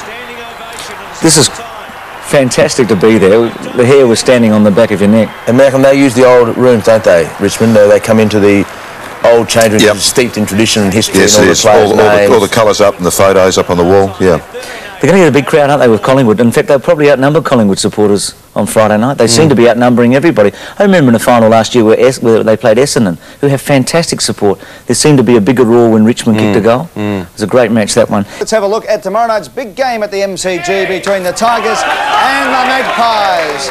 Let's have a look now at the Tigers. One change. Kellaway back after his hamstring injury. Moore is unlucky to be omitted from the side. That fixed up Adelaide by 46 points. Really, it was all over at half-time. Richardson kicked 5. There were 10 goal kickers in all for the Tigers. Daffy kicked 3, and Robert Wall said we got it moving fairly quickly. And again, there was a fair spread of goal kickers. That's a good sign. We like that, and why wouldn't he? The Magpies have lost 6 by an average of 35 points on the trot. Let's have a look at the Maggies, and a few changes here too. Krasiska, Rocker, Curran, Armit, Tony Francis and James back in the side there. So the big three, Francis and Rocker and Krasiska back. Patterson, who has to be absolutely dead stiff, Sam, to get rubbed out for a week for charging. Phew, I don't know about that. Walker's out injured with a hamstring. Pyman, Sharkey, Houghton and Liddell have been omitted from the Collingwood side, beaten by 29 points up midway through the third quarter. Sam, your opinion of Patterson's suspension? Oh, no, I thought it was very, very soft, Eddie, but I don't know how the season can get any better. It's getting better and better as we go along, as Collingwood keep losing. It is fantastic, Trev. They just keep losing, and doesn't it make us chuckle? Well, look, I think, Sam, that the Patterson thing, there's two ways of looking at it. You look at the video, and there's absolutely no way known that the guy should have gone. But on the other hand, he's a dirty, filthy Collingwood dog and should have gone for life.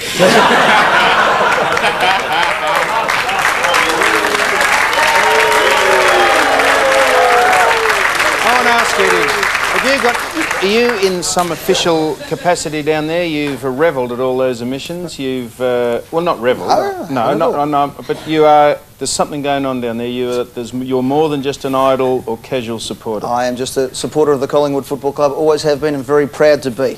Don't worry about you, North Melbourne over there. You know before the sides come out who's in and out. You know that before they're even. Well, I knew that Fitzroy and North Melbourne were merging before it came out too, but that doesn't matter. Boys, we'll go to a tip here now. Collingwood 11-6 out of the centre in the first half, 1-15 in the second half. Richmond getting back to some form of last year, Ed, and I think they were too strong for Collingwood.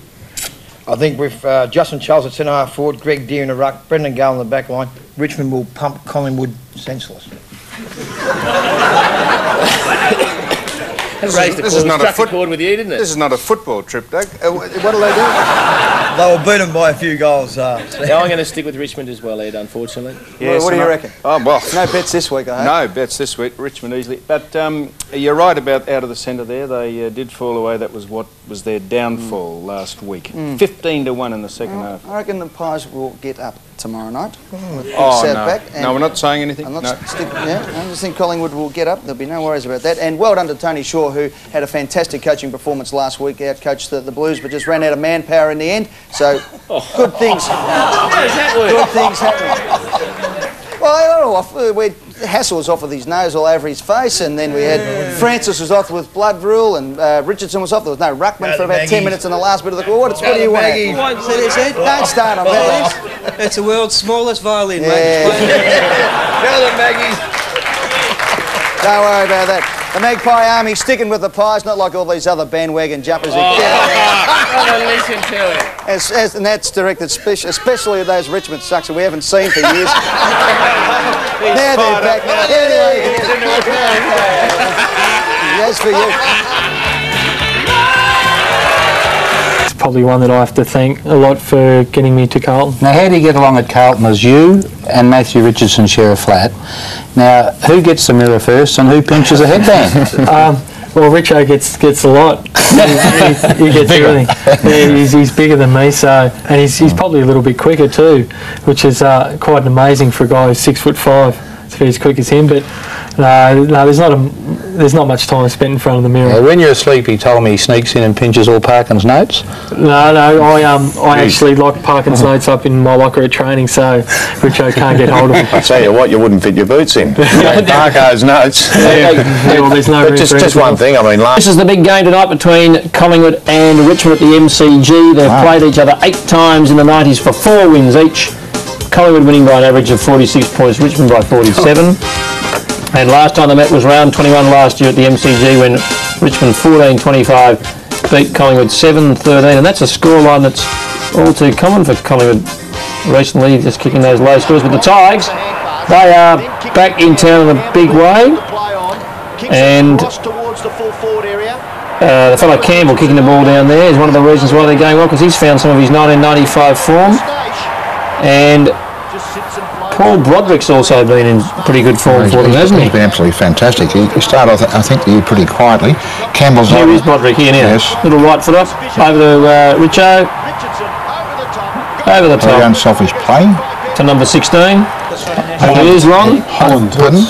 Is that Ben Holland, is it? 16.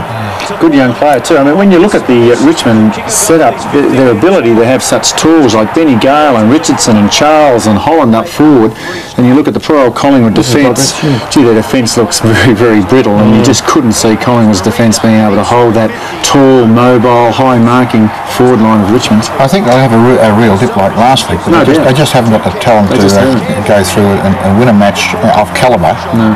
But last week, talking about Collingwood, you expected Carlton to beat Collingwood by 10 or 12 goals, Ron. Mel and I thought that Carlton would struggle against Collingwood. Yeah, it'll be battle. I thought it was the other way around. I think you're right. we thought you might forget that.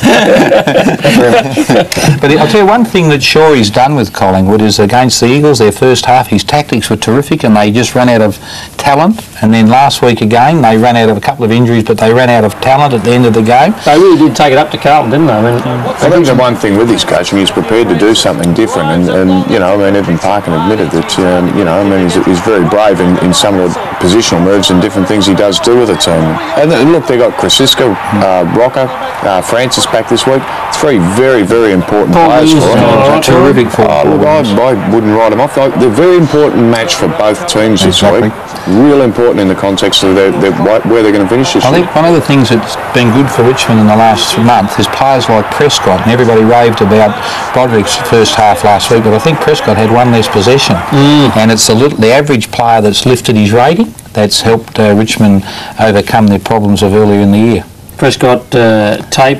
Yeah, Tape's had a very ordinary year, but he turned the corner a bit against. So Hodges has been playing pretty. Bond the last week got Callaway's back in. He's a very good player. Charles has been good for you. Terrific. And enthusiast, isn't he? I love the way Charles is an example of all young players, isn't he? How Naish, he gets a mark, he's on the ground, he gets up quick, he sprints back and then plays on and gains 20 yards every time he gets. Actually, another fellow that's been going very well for them in the last couple of weeks, I think particularly last Friday night, is Nick Daffy. He was one of the ones that was a star last year.